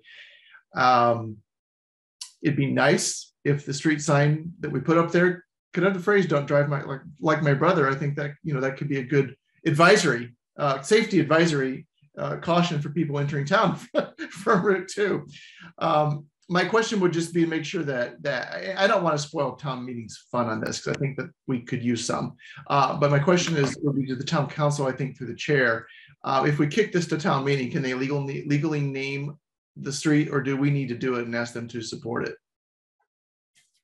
I'm going to turn this one over to Deputy Town Council Michael Cunningham, if that's okay. Mike, of course, research on this particular tough nut to crack. Oh, you guys were locked and loaded. All right. Mr. Chair, yeah, as noted in the memo, there's no set procedure that we're able to locate for the naming, and I think it's debatable. I think there is a decent chance that the select board has the authority it needs to name it on its own. However, you could do that and seek town meeting support for it. However you really want to do it, because the bylaws are silent on this, and I couldn't locate anything. There are some communities that have a set procedure.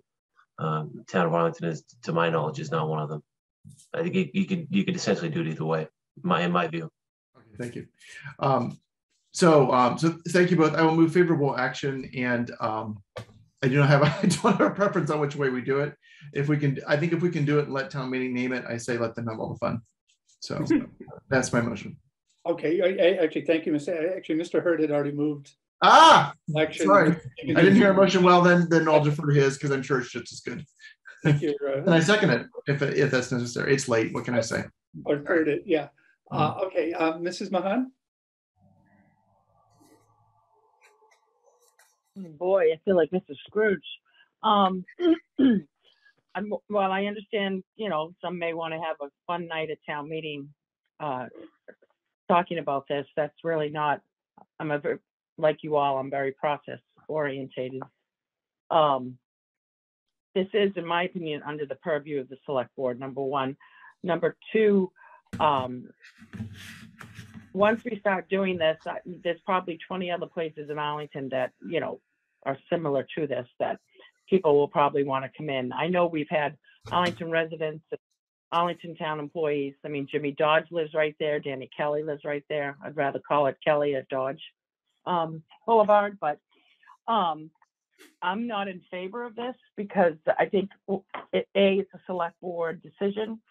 B, when we've had people come before us, most recently the Resendez family, as well as the Varnum family who live right on Freeman Street, when they've asked for memorials for their relatives who have done great things and lived in the town for 80, 90 years or whatever, we've directed them to our public memorial committee and indicated, you know, if you want to pay for a bench, do that. So while I understand this particular piece of territory right now goes unnamed, right down by Danny Kelly and Kelly McCormick's house and MWRA pumping station as you go to get on Route 2. I certainly am not in favor of sending something to town meeting just to have a, you know, shucks and giggles for a whole night, because I don't know that that's a good use of everybody's time. If the board is so inclined and they want to take a vote amongst themselves, I would still vote no, just because I'm thinking of other people that have come before us that have just as viable roots in the community, if not more. And we've directed them to a process that we've established, which is the Public Memorials Committee. And then they have to fundraise for a bench, you know, along the bike path or up Robbins Farm. So I'm not in favor of this. But I guess I would say to my colleagues, if you are, then we should just do it as select board meeting. This should not be something so that town meeting can have fun for a night, especially where we lost about 52, 57 people who decided not to run for town meeting again when their seats opened up. And a lot of it was they felt like their time could be better spent. And part of the reason not running for town meeting again was because they felt like some nights it wasn't the best use of their time. So thank you, Mr. Chair. Okay, thank you, Mrs. Mahan. And when I saw this article, I talked to the town manager about, you know, what may have happened in the past when there were requests for street names. And the one that he brought up to me was Peg Spangler Way in front of the library. And so I went back and had taken a look at what the procedure was that was followed there. And there was a Warren article, this is back in 2008. And the select board at the time, when they had the Warren article, referred it to the Public Memorials Committee. And the Public Memorials Committee indeed made the recommendation that the library way should be changed to Peg Spangler Way. And I think the select board followed it. But what went to town meeting was a no action on a bylaw that was to establish a committee or to honor Margaret Spangler. So I come down on this one as far as process goes, that I'm fine with referring it to the Public Memorials Committee, but I think that's the way, given the board's the only precedent that I'm aware of, as opposed to sending it to town meeting. So I guess I would go along with Mrs. Mahan on a vote of no action, but with a referral to the Memorials Committee on this request. So we do have a motion that was made and seconded, motion by Mr. Hurd, seconded by Mr. Diggins. I haven't heard from the public yet, so let me open that up, Mr. Chaplain, if there's any members of the public that wish to be heard. There are not. Okay, all right. And unless there are any further board comments, we can bring it to a vote. Okay, seeing none. So on a motion for favorable action by Mr. Hurd, seconded by Mr. Diggins, Attorney Heim. Mr. Hurd. Yes. Mr. Diggins. Yes. Mr. Hellman. Yes. Mrs. Mahan. No. Mr. DeCoursey. No. It's a 3-2 vote. Okay, thank you. All right, so that brings us to the last, just check the time. Okay, we still have some time left. The last warrant article hearing this evening is Article 22 for a vote to establish town committee to examine budgetary impact of overnight parking. Mr. Schlickman, if you could let us know what you're proposing there. You know, the thing is that the technology's changed, the world has changed since we established an overnight parking ban. And I'm not in any way advocating that we get rid of it. But it seems obvious that we could think about how we administer it and enforce it. Over the past few years, the town has now gotten into parking apps so that there is a fee for service to use the app rather than a parking meter to pay for parking. It's possible that we might want to use this sort of methodology for paying for certain overnight parking. There is an expense to administering this. There is an expense to there is revenue that could possibly be gained from a permitting process. In fact, we do gain revenue from parking permits elsewhere.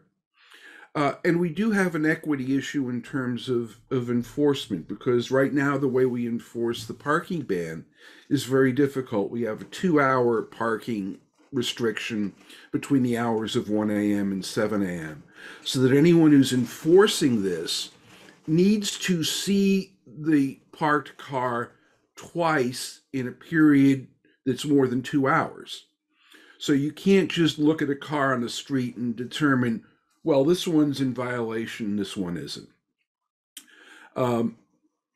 There are ways we can think about this to make it more efficient, more equitable, so that if you don't like your neighbor, you're calling all the cops every night and he's getting blasted with tickets, but your friend down the street never gets a ticket, or rarely does. Equity, fairness, efficiency. Let's just look at the way we're doing it. So let's get the parking clerk, let's get the somebody from the police enforcement, get a couple of town meeting members together, get people who are thoughtful on this to think about the expenditures to enforce this, the revenues we could be collecting, and how we want to structure this in the context of the technology we have in the 21st century. That's the thinking behind this. Okay. Thank you, Mr. Schlickman. Coming to the board, Mr. Diggins. Well, I see where you're coming from on this. Given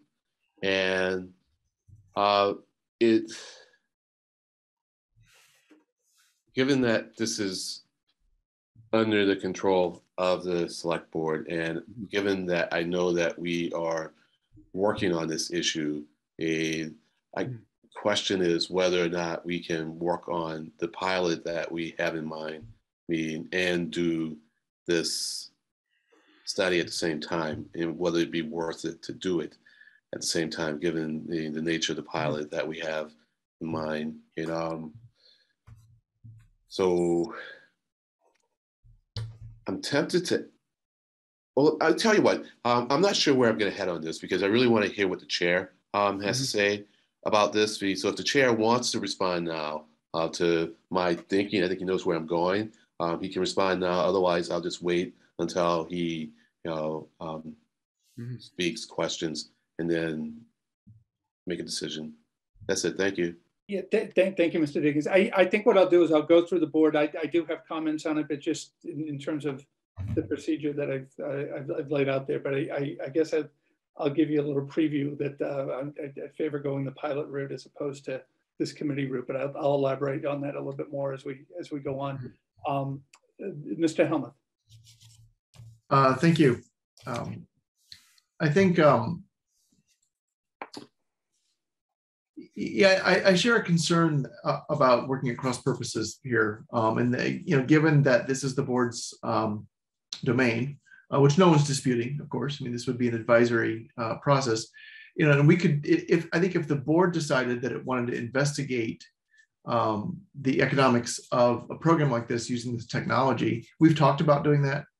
And we could direct the town manager to just do it. So, you know, certainly no one's arguing that we need a town body of town meeting to do that, but I think there's something to be said for appreciating the domains of what town meeting does and what town select board does. And this is one of these areas where it's very clearly, you know, in select board's policy and domain to deal with parking and traffic.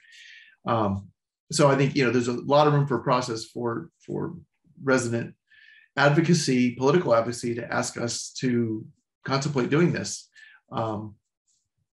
So I think, you know, one question I might have is one of capacity through the chair to the town manager, which would be, you know, I know that, I mean, this proposal has just been roughed out in general terms by the proponent, which is fine. But, you know, if you sufficiently understand kind of the objectives of this, do you have a sense for scope of this and in what feasibility should the select board ask the town manager's office to orchestrate a study like this, kind of what that looks like feasibility wise and amount of work wise? Mr. Chatfield? Thank you, Mr. Chairman. So, Mr. Helmuth, I would say I definitely learned more listening to the proponent tonight about the breadth and scope of what he was looking to seek. And it was a little more than what I maybe thought was being sought coming into tonight's meeting. But that being said, I'm not sure that a new body needs to be created or whether or not this could be referred to the Parking Advisory Committee to be better coordinated in conjunction with the pilot that the board is already contemplating. You know, I said another way, you know, there already is a group with sort of cross-cutting both staff with specific practical expertise and resident stakeholders thinking about parking issues.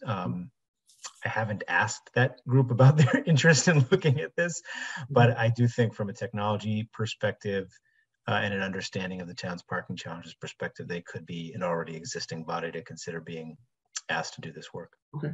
Yeah, thanks. You know, and once again, I think it can be, these hearings can be useful as a way of saying, what's the best way to get to the objective here? If we're interested in this question, the select board has to be interested in asking the question. Town meeting sits up the committee. They cannot compel the select board to contemplate the solution. If the select board wants to do it, I think it's a creative idea. And, you know, do we need a bylaw to do this, or you know, is this the right way to do it? So I'm skeptical, but I want to hear the rest of my colleagues and what the public has to say as well. But why is I'm skeptical? I'm not saying it's a bad idea. I actually kind of like the idea.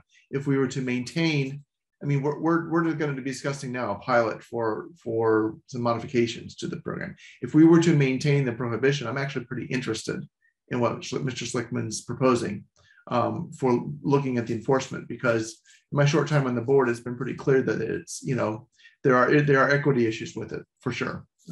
So I'm sympathetic to the objectives. My question is the best way to do it, particularly given that it's our domain and we're thinking about doing investigating a different course right now. Okay, I'm done. Thank you.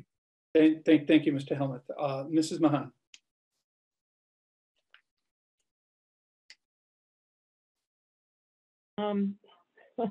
Thank you, Mr. Chair.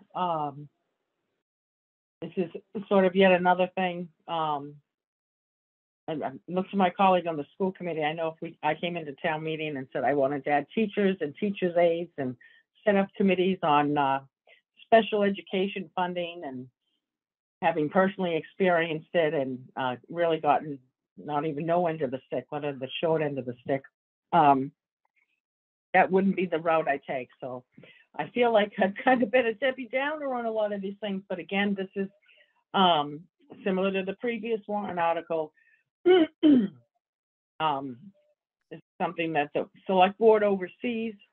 My colleagues have already made those comments. I am not going to make a motion because I feel like I've sort of been the only one batting things down on poor Mr. Schlickman, and I have a lot of respect for him. But I think the board is discussing this. We have the framework, if not the committee, that will take the next step to look at it. So I'm not going to make a motion on it. Thank you. Okay, thank you, Ms. Mahan. Mr. Hurd. Not trying to reiterate the points that have been made. I'll make a motion of no action for the reason that we have been taking on this issue for the past couple of years. We've had a number of inquiries by the residents, and as a result has been discussed, we are starting to implement a pilot program to see what the practical impacts would be of lifting the overnight parking ban. So that is already in process. And I think as part of the warrant article is specific to the financial impacts, but I think if we created this committee, then in addition to the financial impacts, the committee would look at the practical impacts, which we're already looking at through our pilot program, and get to a point where you have competing recommendations, whereas we are going to look at, we'll have the pilot program, we're going to look at the data, we're going to talk to residents, we're going to look at what the results were and formulate where we go from there, whether it be further pilot programs or ultimately another townwide ballot question. So I think we're already in process for what this committee would accomplish. And as Mrs. Chaplain said, I think the financial aspects of having or not having the overnight parking ban are best suited to be handled by town staff, who would look at the financial impacts of the overnight parking ban and then advise us as a board, whether it be through the parking committee. Sorry, Mr. Chaplain. I always want to say parking implementation governance committee. I always forget what we renamed it to. Parking advisory committee. But I think town staff can handle the financial aspects, and that's who we trust most to advise us in that area. And like I said, since it's already in process, I think it would be redundant, and we don't need so many town meeting committees. That I think the point is well taken by Mr. Schlickman. And I think the response is that we are in process of looking at the impacts of the overnight parking ban, and we have recommendations forthcoming in the very near future. Thank you, Mr. Hurd. I have some comments, but before I do that, is there a second for Mr. Hurd's motion of no action? Okay, second by Mr. Diggins. Okay, yes, I appreciate the article, but Mr. Diggins and I are working on a proposal, and you know, and I put it on myself as much as anything. Like, we want to come back to the board with a proposal and talk about a pilot, and unfortunately we haven't been able to do that yet, and it's more on me than Mr. Diggins. We have met with some town meeting members in East Arlington, and we may expand that a little bit and may come back to the board. But this is something clearly that we want to bring back to the board on the pilot basis for consideration. And there's no question there are equity issues that that need to be addressed here. I think if a year from now we were still going to continue with overnight parking, and it may make sense to create a committee with some of these objectives, but I think it should be a committee created by the select board as opposed to the town meeting. So I think all of these issues are relevant, but I think I'm hoping as a board we actually move forward in the short term to do some things, to get some data, and to make some decisions over the next year. So for that reason, I'd be inclined not to support this either, but appreciate the commentary and what's being looked for here. It is a public hearing, so I want to open it up if there's any public comments on this that anybody wishes to make. Okay.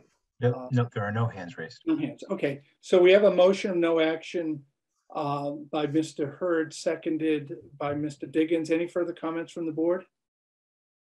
I will just note, Mr. Chairman, that Mr. Schlickman has his hand raised. Oh, I'm sorry, Mr. Schlickman. Yep, go right ahead.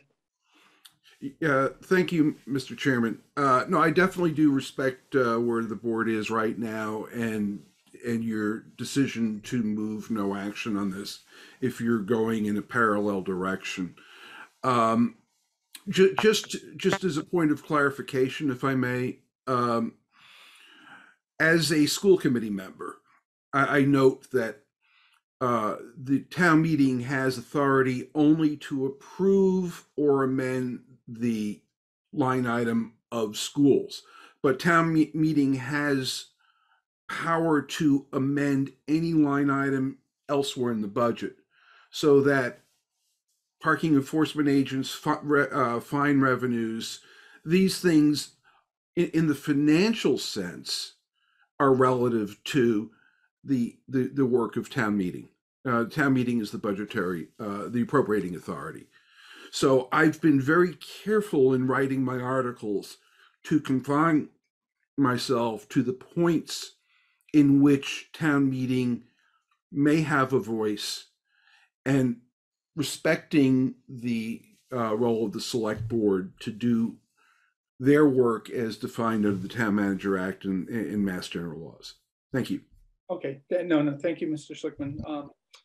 All right, so with that, I don't see any other hands raised by board members on a motion of no action by Mr. Hurd, seconded by Mr. Diggins. Attorney Heim. Mr. Hurd? Yes. Mr. Diggins? Yes. Mr. Helmuth? Yes. Mrs. Mahan? Yes, thank you. Mr. DeCoursey? Yes. It's unanimous vote. Okay, thank you. And thank you, Mr. Schlickman, that was 4 warrant articles. That was a long night. We appreciate your participation tonight. I love you guys. I'm very happy to spend the evening with you, and wish you nothing but good things. And good luck on your re-election efforts, Mr. DeCoursey. Okay. You too, Paul. Bye. Okay, that concludes the warrant article hearings. We have one item left, final votes and comments. There are 5 articles that Attorney Heim and Attorney Cunningham provided comments to us on. Unless there are questions, I think there may be a couple of comments on this. I mean, we can vote on this tonight, or we can table to the next meeting, but I'll start with Mr. Helmuth. Thank you, Mr. Chair. Thank you for the good work on the part of our legal department, as always. I'd like to ask my colleagues, at least with respect to the Police Civilian Advisory Commission, to table at least that item to our next meeting. And nothing big going on, but I've been working on a couple of ideas for refined language, nothing that would touch our decisions from the last meeting. And I'm in some conversations with people on the committee and our DEI coordinator. And just in some of our language, I think there might be some opportunities for some clarity that we could have some consensus about. So if you would indulge me, I could come back with some detail on that at our next meeting.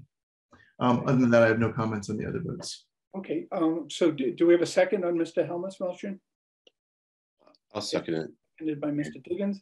And I'll just add, I'm not sure quite what Mr. Helmuth has in mind, but certainly my issue with that article was that I felt that we needed to tell more of the story about our deliberations. So that was going to be my request. Okay. All right. Thank you, Mr. Diggins. So the remaining warrant articles, I don't know if there are any comments or anybody has any issues with them. That is on the resolution in support of the Fair Share Amendment, the bylaw amendment for tree preservation and protection, and the resolution regarding Alewife Brook. And I said 5, I believe it's only 4 that were before us tonight. So any further, and before I do that, I see Attorney Heim's hand up. So Attorney Heim. Thank you, Mr. DeCoursey. I apologize. I just wanted to note that the Save the Alewife Brook folks contacted me, and Miss Anderson and Mr. White, and asked that in that last part of the vote, further that town meeting also resolves to encourage and support all town officials in engaging the MWRA. They'd like to add DCR to that list of entities. They were overall very pleased with the vote and comment, and they were hoping that you would agree to add DCR to the resolution language. Thank you.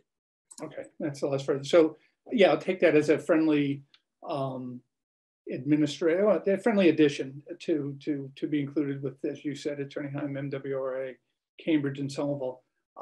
So if members are so inclined, if we vote on the other 3, the vote on Alewife would include the addition of DCR. So Any comments from members, questions? So we have a motion to table. Attorney Heim, we should also be taking a motion. I don't know if you want us to do it individually on the other ones, or if we can just take one motion to approve the votes and comments on the other ones. Unless board members want to break them out, you can vote them on a slate. You may break them out if you wish, but you can vote on them as a slate. Okay, so if a board member is comfortable, I'd look for a motion to approve the other articles. Mr. Chairman, can I just ask, the Human Rights Commission bylaw, are we also tabling that, or are we voting that? Okay, that's the one I missed. That was the fifth one. So that thank you, Mrs. Mahan. I skipped the, right, is that one was in your memo, Attorney Heim, is that right? No, I'm working on it. Okay, all right. Thank you. So we had 5, and that's why 4 are back before us. So sorry with the late hour. So that will be before us in a future meeting. All right, move approval of the bylaw amendment, tree preservation protection resolution, Mass Fair Share, resolution L. White Brook, with the friendly amendment that the chairman outlined. Okay, and do we have a second on that? Okay, and seconded by Mr. Hurd. Okay, so we'll have 2 votes. And why don't we take any other comments from board members? No, seeing none. Okay, so why don't we take the motion to table the Police Advisory Commission warrant article that was made by Mr. Helmuth, and I believe it was seconded. Was it Mr. Diggins who seconded that? Yes. Okay. Okay. Attorney Heim? Mr. Hurd? Yes. Mr. Diggins? Yes. Mr. Helmuth? Yes. Mahan? Yes, thank you. Mr. DeCoursey? Yes. Unanimous vote. Great, thank you. And then on a motion on the remaining items in Attorney Heim, remaining articles in Attorney Heim's and Attorney Cunningham's memorandum, motion to approve by Mrs. Mahan, seconded by Mr. Hurd. Attorney Heim. Mr. Hurd? Yes. Mr. Diggins? Yes. Mr. Helmuth? Yes. Mrs. Mahan? Yes. Mr. DeCoursey? Yes. Unanimous vote. Okay, that brings us with 4 minutes to spare to new business. Mr. Diggins, before new business, did you want to say something, Mr. Diggins, before? Yes, I do. And so I know in town meetings, when you're on the winning side of a vote, you can request reconsideration. I'm kind of wondering, so we're going to bring things back for a final vote. At that point, we can reconsider our votes on things. Yes. Okay. Fine. Next right. week. Thank you. Okay, thank you. All right, so on to new business. Attorney Heim. I have no new business. I just, if folks want to provide me any feedback they have on the comments, I always welcome them. Please feel free to write me about that. So I'll wait to hear from folks. Thanks. Okay, thank you. Mr. Chapdelaine. Thank you, Mr. Chairman. I think I took my share of new business at the start of the meeting. Thank you. Okay, thank you. Mr. Helmuth? Thank you. Just very briefly, and I've heard from the chair on this, but since I brought up a new business last week that we intended to, or wanted to recognize the personnel from the Board of Health office, that we were going to do that tonight, but we got a full docket. So I think the intention is to do that very soon, perhaps at our next meeting, to recognize them for the sacrifices and extra work that they've done during the pandemic. So thank you, Mr. Helmuth. Mr. Diggins. No new business, thank you. Mr. Hurd. Well, I do want to say, Mr. Diggins, that I actually have switched my vote on final votes and comments, so there is precedent for it. I just want to congratulate the AHS boys and girls hockey teams for big first round wins over the weekend. And then the boys are playing tomorrow and the girls on Wednesday at the Ed Burns Arena. I've never seen so many people at the Ed Burns Arena in all my years of going there. So I think it'll be even more packed in the next couple of days. And the girls team includes a couple of very talented relatives, our own Ms. Kropelka. So stay tuned. You could see championships with both teams in the horizon. Thank you, Mr. Hurd. Mrs. Mahan? Thank you, Mr. Chairman. Going to assume maybe under new business or the next meeting, you'll have some outline concerning the town manager search process. I'll make this short and sweet. I respect the manager for his decision for himself, his family, in his career. It will come as no secret that certainly had wanted to wait until the manager's contract was up, but obviously honored, as my colleagues did, his request to expedite the process and do it by December. I just want to say, you know, and I know this is something he thought about, as he told me, for a while. I certainly would have appreciated knowing that sooner, because I just want to, I'm not sure how you all are getting it, but 11 days into a brand new contract, where there were requests to have increases, and we did approve that, although we did not on the sick leave buyback, thank goodness. But it is what it is. And I just want to, whether the chairman speaks it tonight or the new business or the next meeting, that we know what needs to be done to get the process started, that we probably could have started back in November, December, but we're definitely, you know, taking the bull by the horns and moving forward on it. Thank you, Mr. Chairman. Thank you, Mrs. Mahan. So I have a few things, and I'll try to be brief on this. First of all, I mentioned earlier in the meeting, there are a few warrant articles that the ARB will have primary motion on that they've asked us for input, and they will be Articles 30, Article 28, and Article 38 dealing with solar energy, enhanced business districts, and the two-family homes being allowed as of right in the R0 and R1 districts. Again, we don't have to take an action on it, but those are three that they requested, or through their chair requested of us, and I'll have more information on that for a subsequent meeting.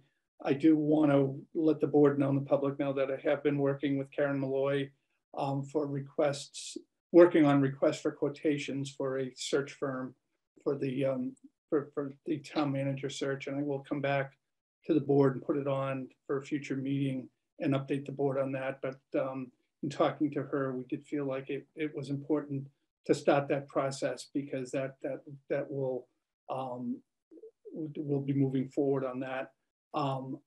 The other thing I wanted to say, Mr. Hurd mentioned it, I did want to mention both the boys and girls hockey teams.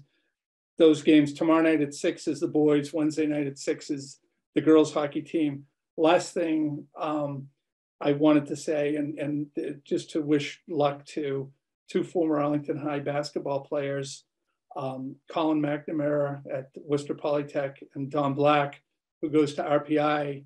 They in the Division III national tournament, both teams made it to the Sweet 16, and they're playing each other on Friday at 4:30. Unfortunately, it's in a regional that's in Virginia. They have to travel down, so there's no local access, but know both families. I know Colin and Dom, and I wish them both well. And it's a great, they're both in their last year in college. They played under John Bowler at Arlington High, and to see them get this far and to be competing is a really great accomplishment. So good luck to both of them, and to our hockey team still in the tournament. So with that, I will take a motion to adjourn.